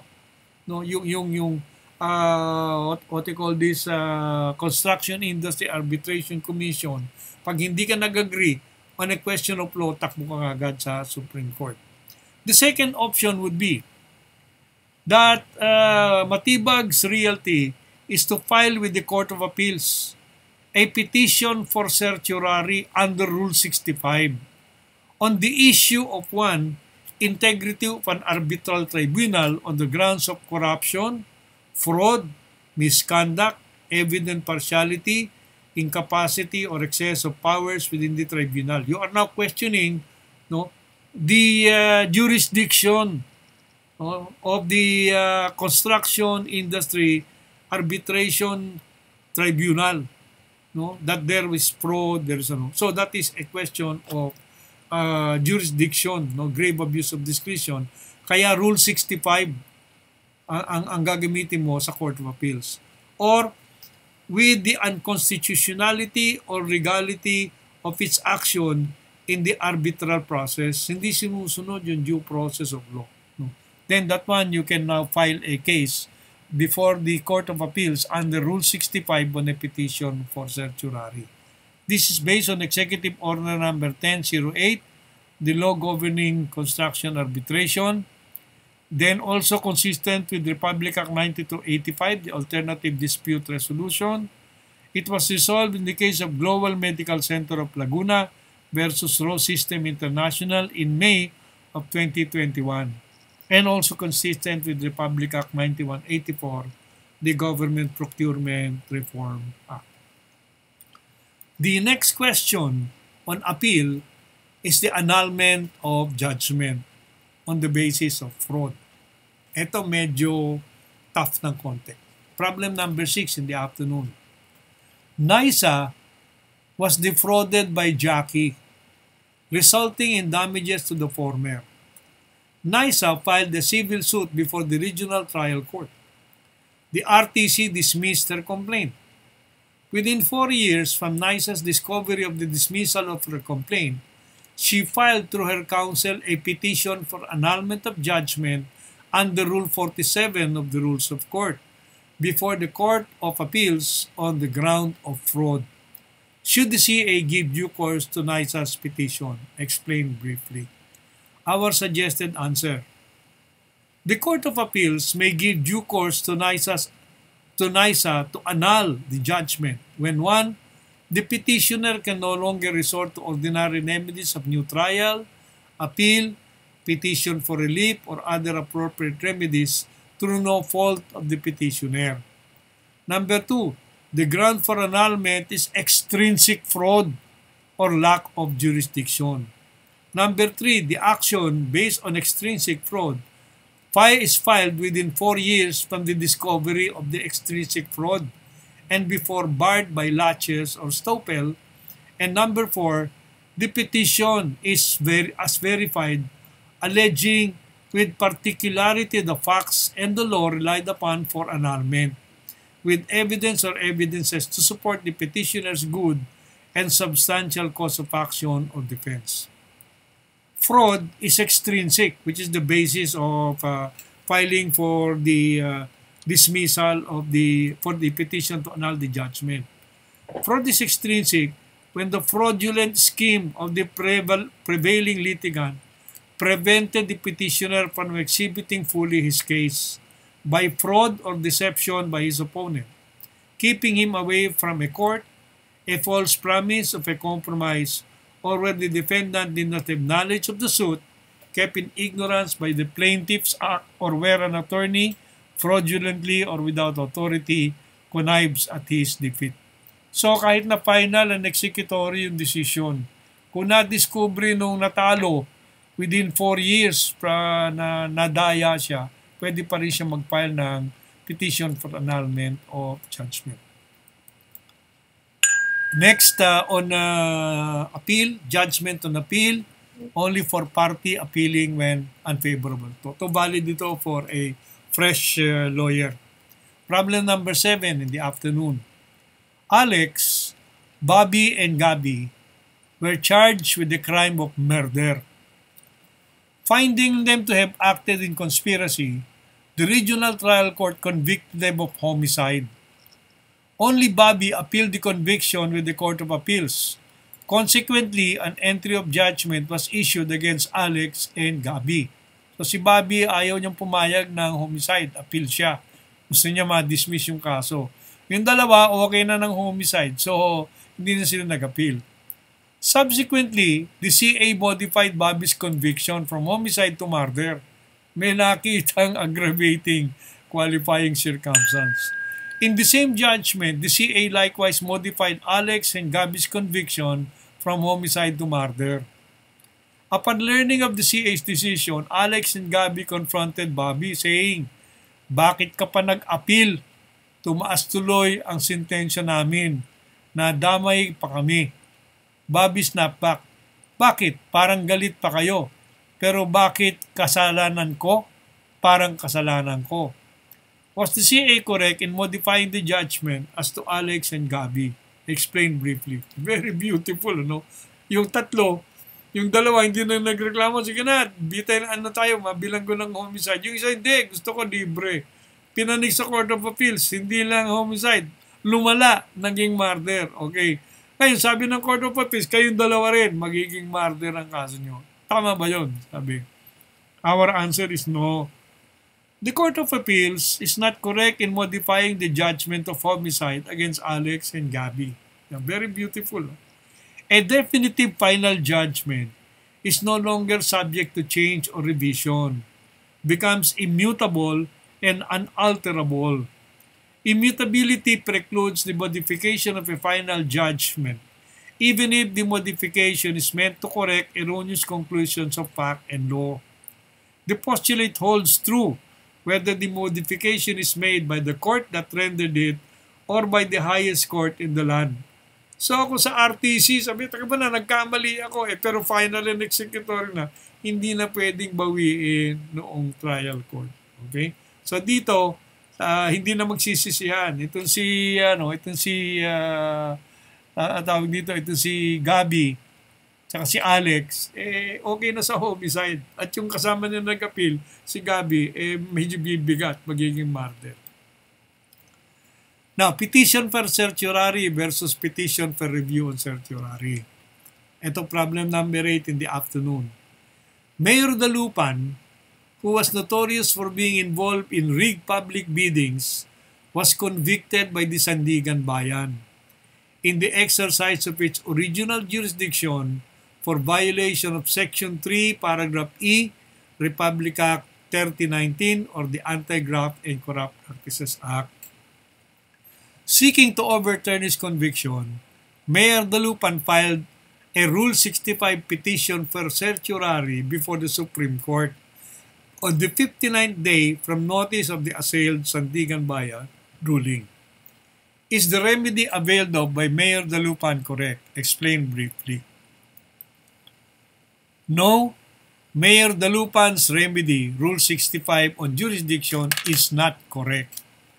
The correct remedy is petition for review on certiorari under Rule 45 because it is a Sandigan Bayan judgment or final order that is being assailed. The remedy of petition for review under Rule 45 should have been filed 15 days after the Sandigan Bayan's judgment. The same is now prescribed on its 59th day and can no longer be entertained by the Supreme Court. And finally, the eighth problem on appeal.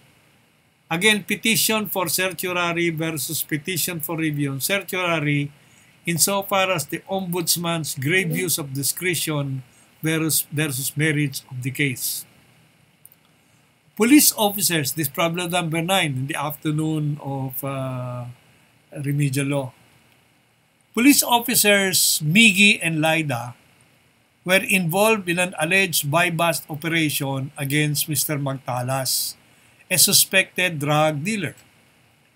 Mr. Magtalas maintained his innocence, asserting that the drugs were merely planted. He further claimed that he was unjustly beaten by the police officers. Mr. Magtalas filed before the Office of the Deputy Ombudsman for military and other law enforcement officers a criminal complaint for planting evidence. Yun, sinabla niya yung si Miggy and Lyda, mga police officers, planting evidence, which is punishable under Section 29 of the Dangerous Drugs Act, criminal case. Mr. Magtalas also filed an administrative complaint for grave misconduct against Miggy and Lyda in light of the unwarranted physical assault against him. So, administrative. The Office of the Ombudsman rendered a decision holding Miggy and Lyda administratively liable for grave misconduct and accordingly imposed the penalty of dismissal from service. A few weeks later, the OMB issued a separate resolution finding probable cause against them for violation of Section 29 of RA 9165. Aggrieved, Miggy and Lyda filed before the Supreme Court the following: A. Rule 65 petition for certiorari assailing the OMB's decision finding them administratively liable for grave misconduct, and Rule 45 petition for review on certiorari assailing the OMB's resolution finding probable cause against them, were the remedies availed of by Miggy and Lyda proper. Explain briefly. This is very interesting. Let us try to see our first answer. No, the Ombudsman's finding of probable cause on the criminal case of planting evidence. Ito, hinabla sila. Sabi, planting evidence. No? Sabi ng Ombudsman, may probable cause na nagplant kayo ng evidence. And so that therefore, you are being dismissed. No, you're being dismissed. Teka muna. I stand corrected. There is now a case, criminal case against you under the Dangerous Drugs Act. And so sabi ng well, the remedies of Miggy and Lyda proper. Tama ba na nag-file sila?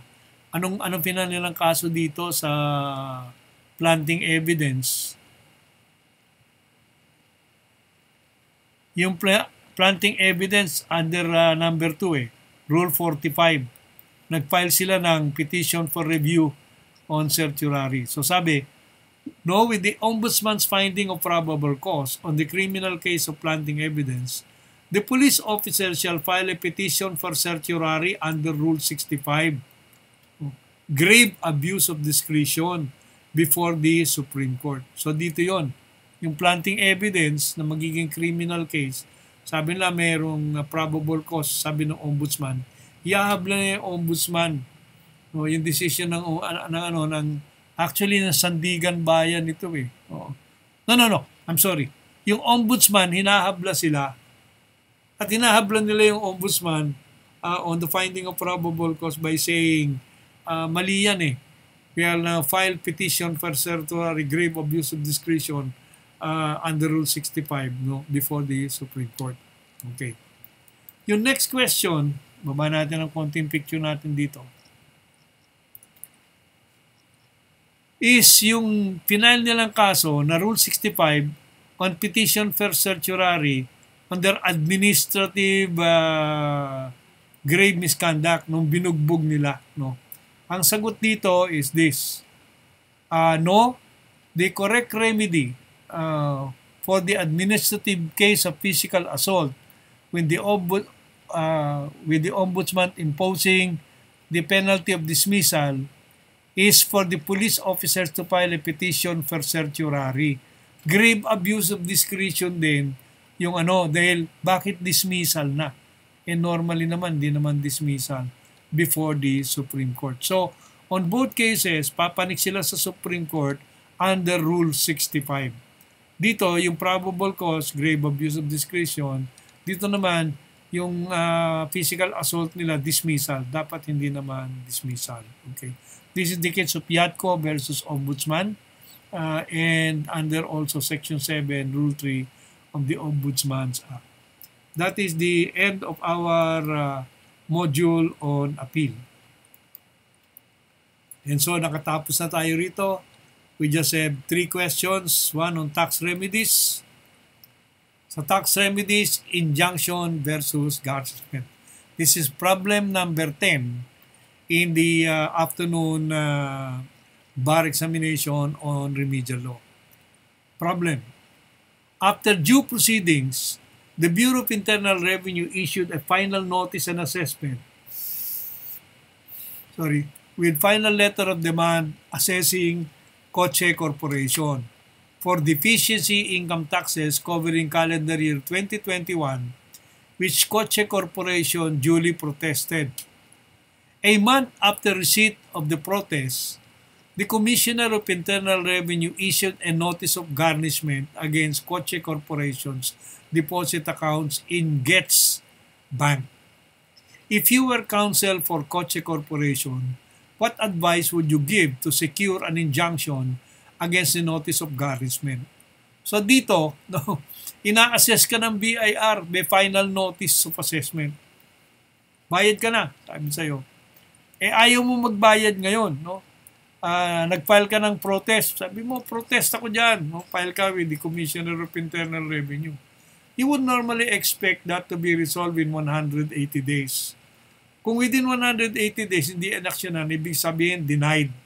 And therefore, you have 30 days to file your case for reversal of that decision with the CTA. Eto, hindi. Nag-file ka ng protest sa BIR, Commissioner. Hindi inaksyonan. Ang ginawa, nag-file ng notice of garnishment.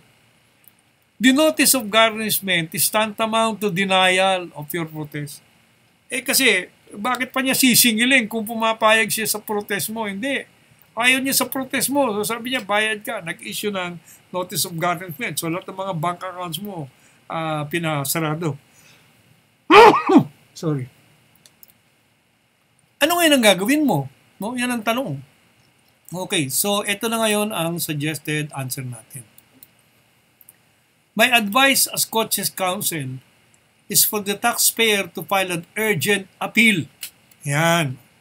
Dahil dininay na yun, nung inissue yung notice of garnishment, that is already a denial of your protest. So what you now file is an urgent appeal within 30 days from the notice of garnishment to the Court of Tax Appeals, assailing the legal and factual basis for the BIR assessment with an omnibus motion. Dapat may omnibus motion ka to lift the BIR's warrant of distraint, levy, and garnishment and a preliminary mandatory injunction for the BIR to desist from collecting the assessed deficiency taxes pending the resolution of your appeal.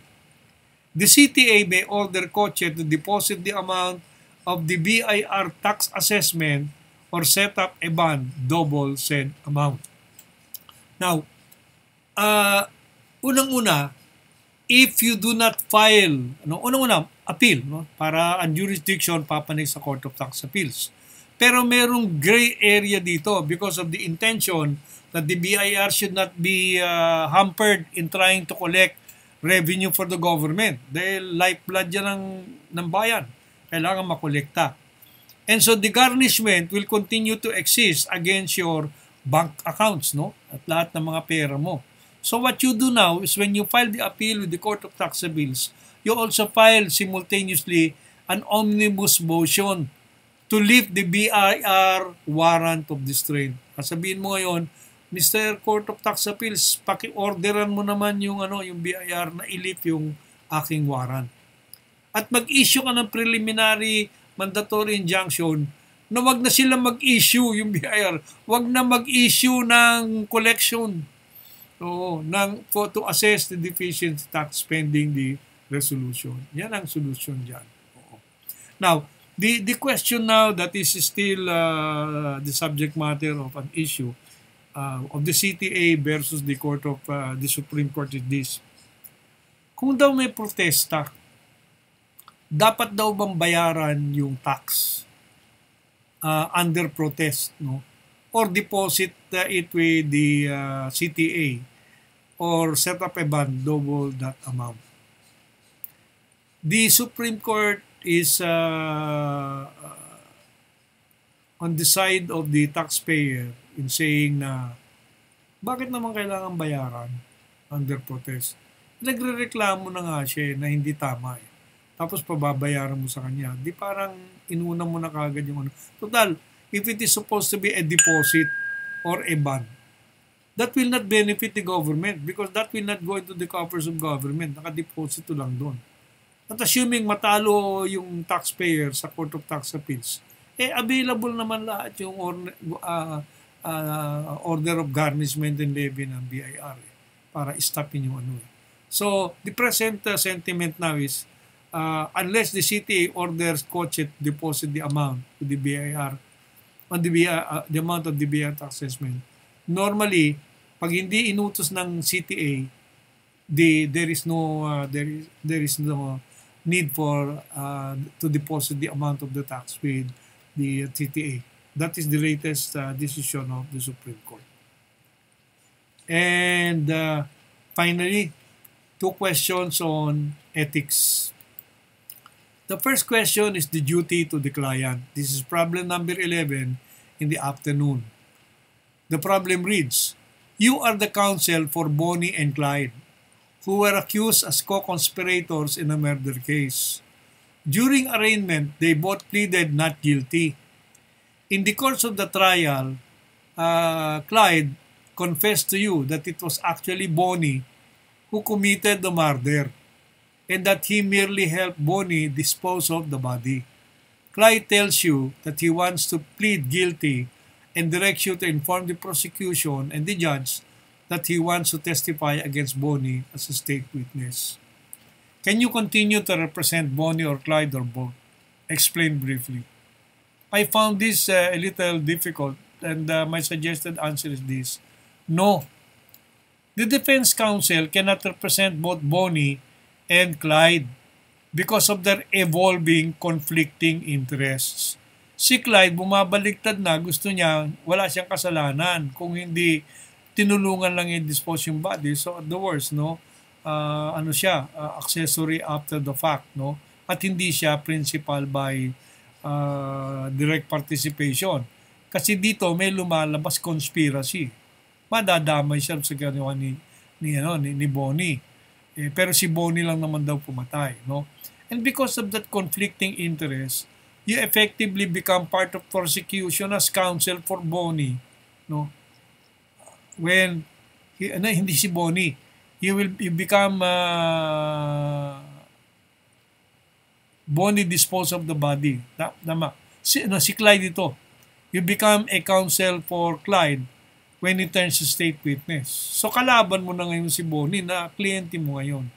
You may even wish and inhibit continuing to be counsel of both Bonnie and Clyde because your initial legal undertaking allowed you to learn facts, including the strong and weak points of both accused, that creates a new disadvantage to either or both Bonnie and Clyde.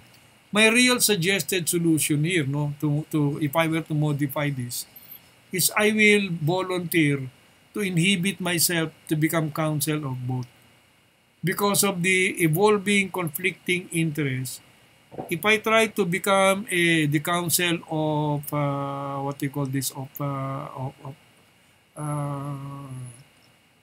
Bonnie, no, ang mangyayari, titirahin ko na si Clyde na dati ko ring kliyente. And therefore, unfair din ako kasi I learned from both of them the intimate details of the case.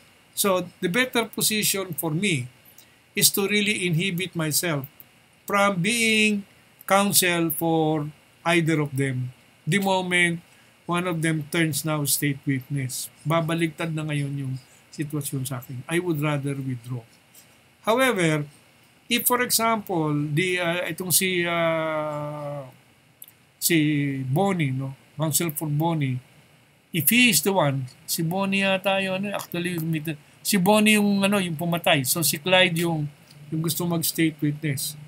Kung bumaligtad si Clyde at become na state witness, I will have to manifest that I am asking the approval of Bonnie to continue to be the counsel for Clyde, and I'm tendering my resignation as his counsel, and my participation in becoming counsel for Clyde will be with his approval. Without his approval, I will not be his counsel. I will not also act as counsel for Clyde. That would be a better approach to this whole thing. The second problem on ethics is the lawyer's oath. Ito naman kailangan lang memorize mo yung oath. Ang tanong, identify the 5 duties of a lawyer as stated in the lawyer's oath. And this is the last problem number 12. No? If you memorize the oath, it will say, maintain allegiance to the Republic of the Philippines. Number 2, support its constitution and obey laws as well as legal orders of the duly constituted authorities. Number 3, do no falsehood nor consent to doing of any in court. Actually, in or out of court. Number 4, not wittingly nor willingly promote or sue any groundless, false, or unlawful suit, or give aid nor consent to the same. Delay no man for money or malice. And the 5th one is to conduct oneself as a lawyer according to the best of one's knowledge and discretion, with all good fidelity as well as to the courts as to your clients. So this is the last problem number 27 in the November 2022 remedial law. And this is the last problem in ethics. And so therefore, this essentially ends up our 27 questions, suggested answers in the bar examination. And I'd like to, of course, thank you for the past almost 2 years, almost 1 year now, no? Almost 2 years na, where many of you have been following my YouTube uploads.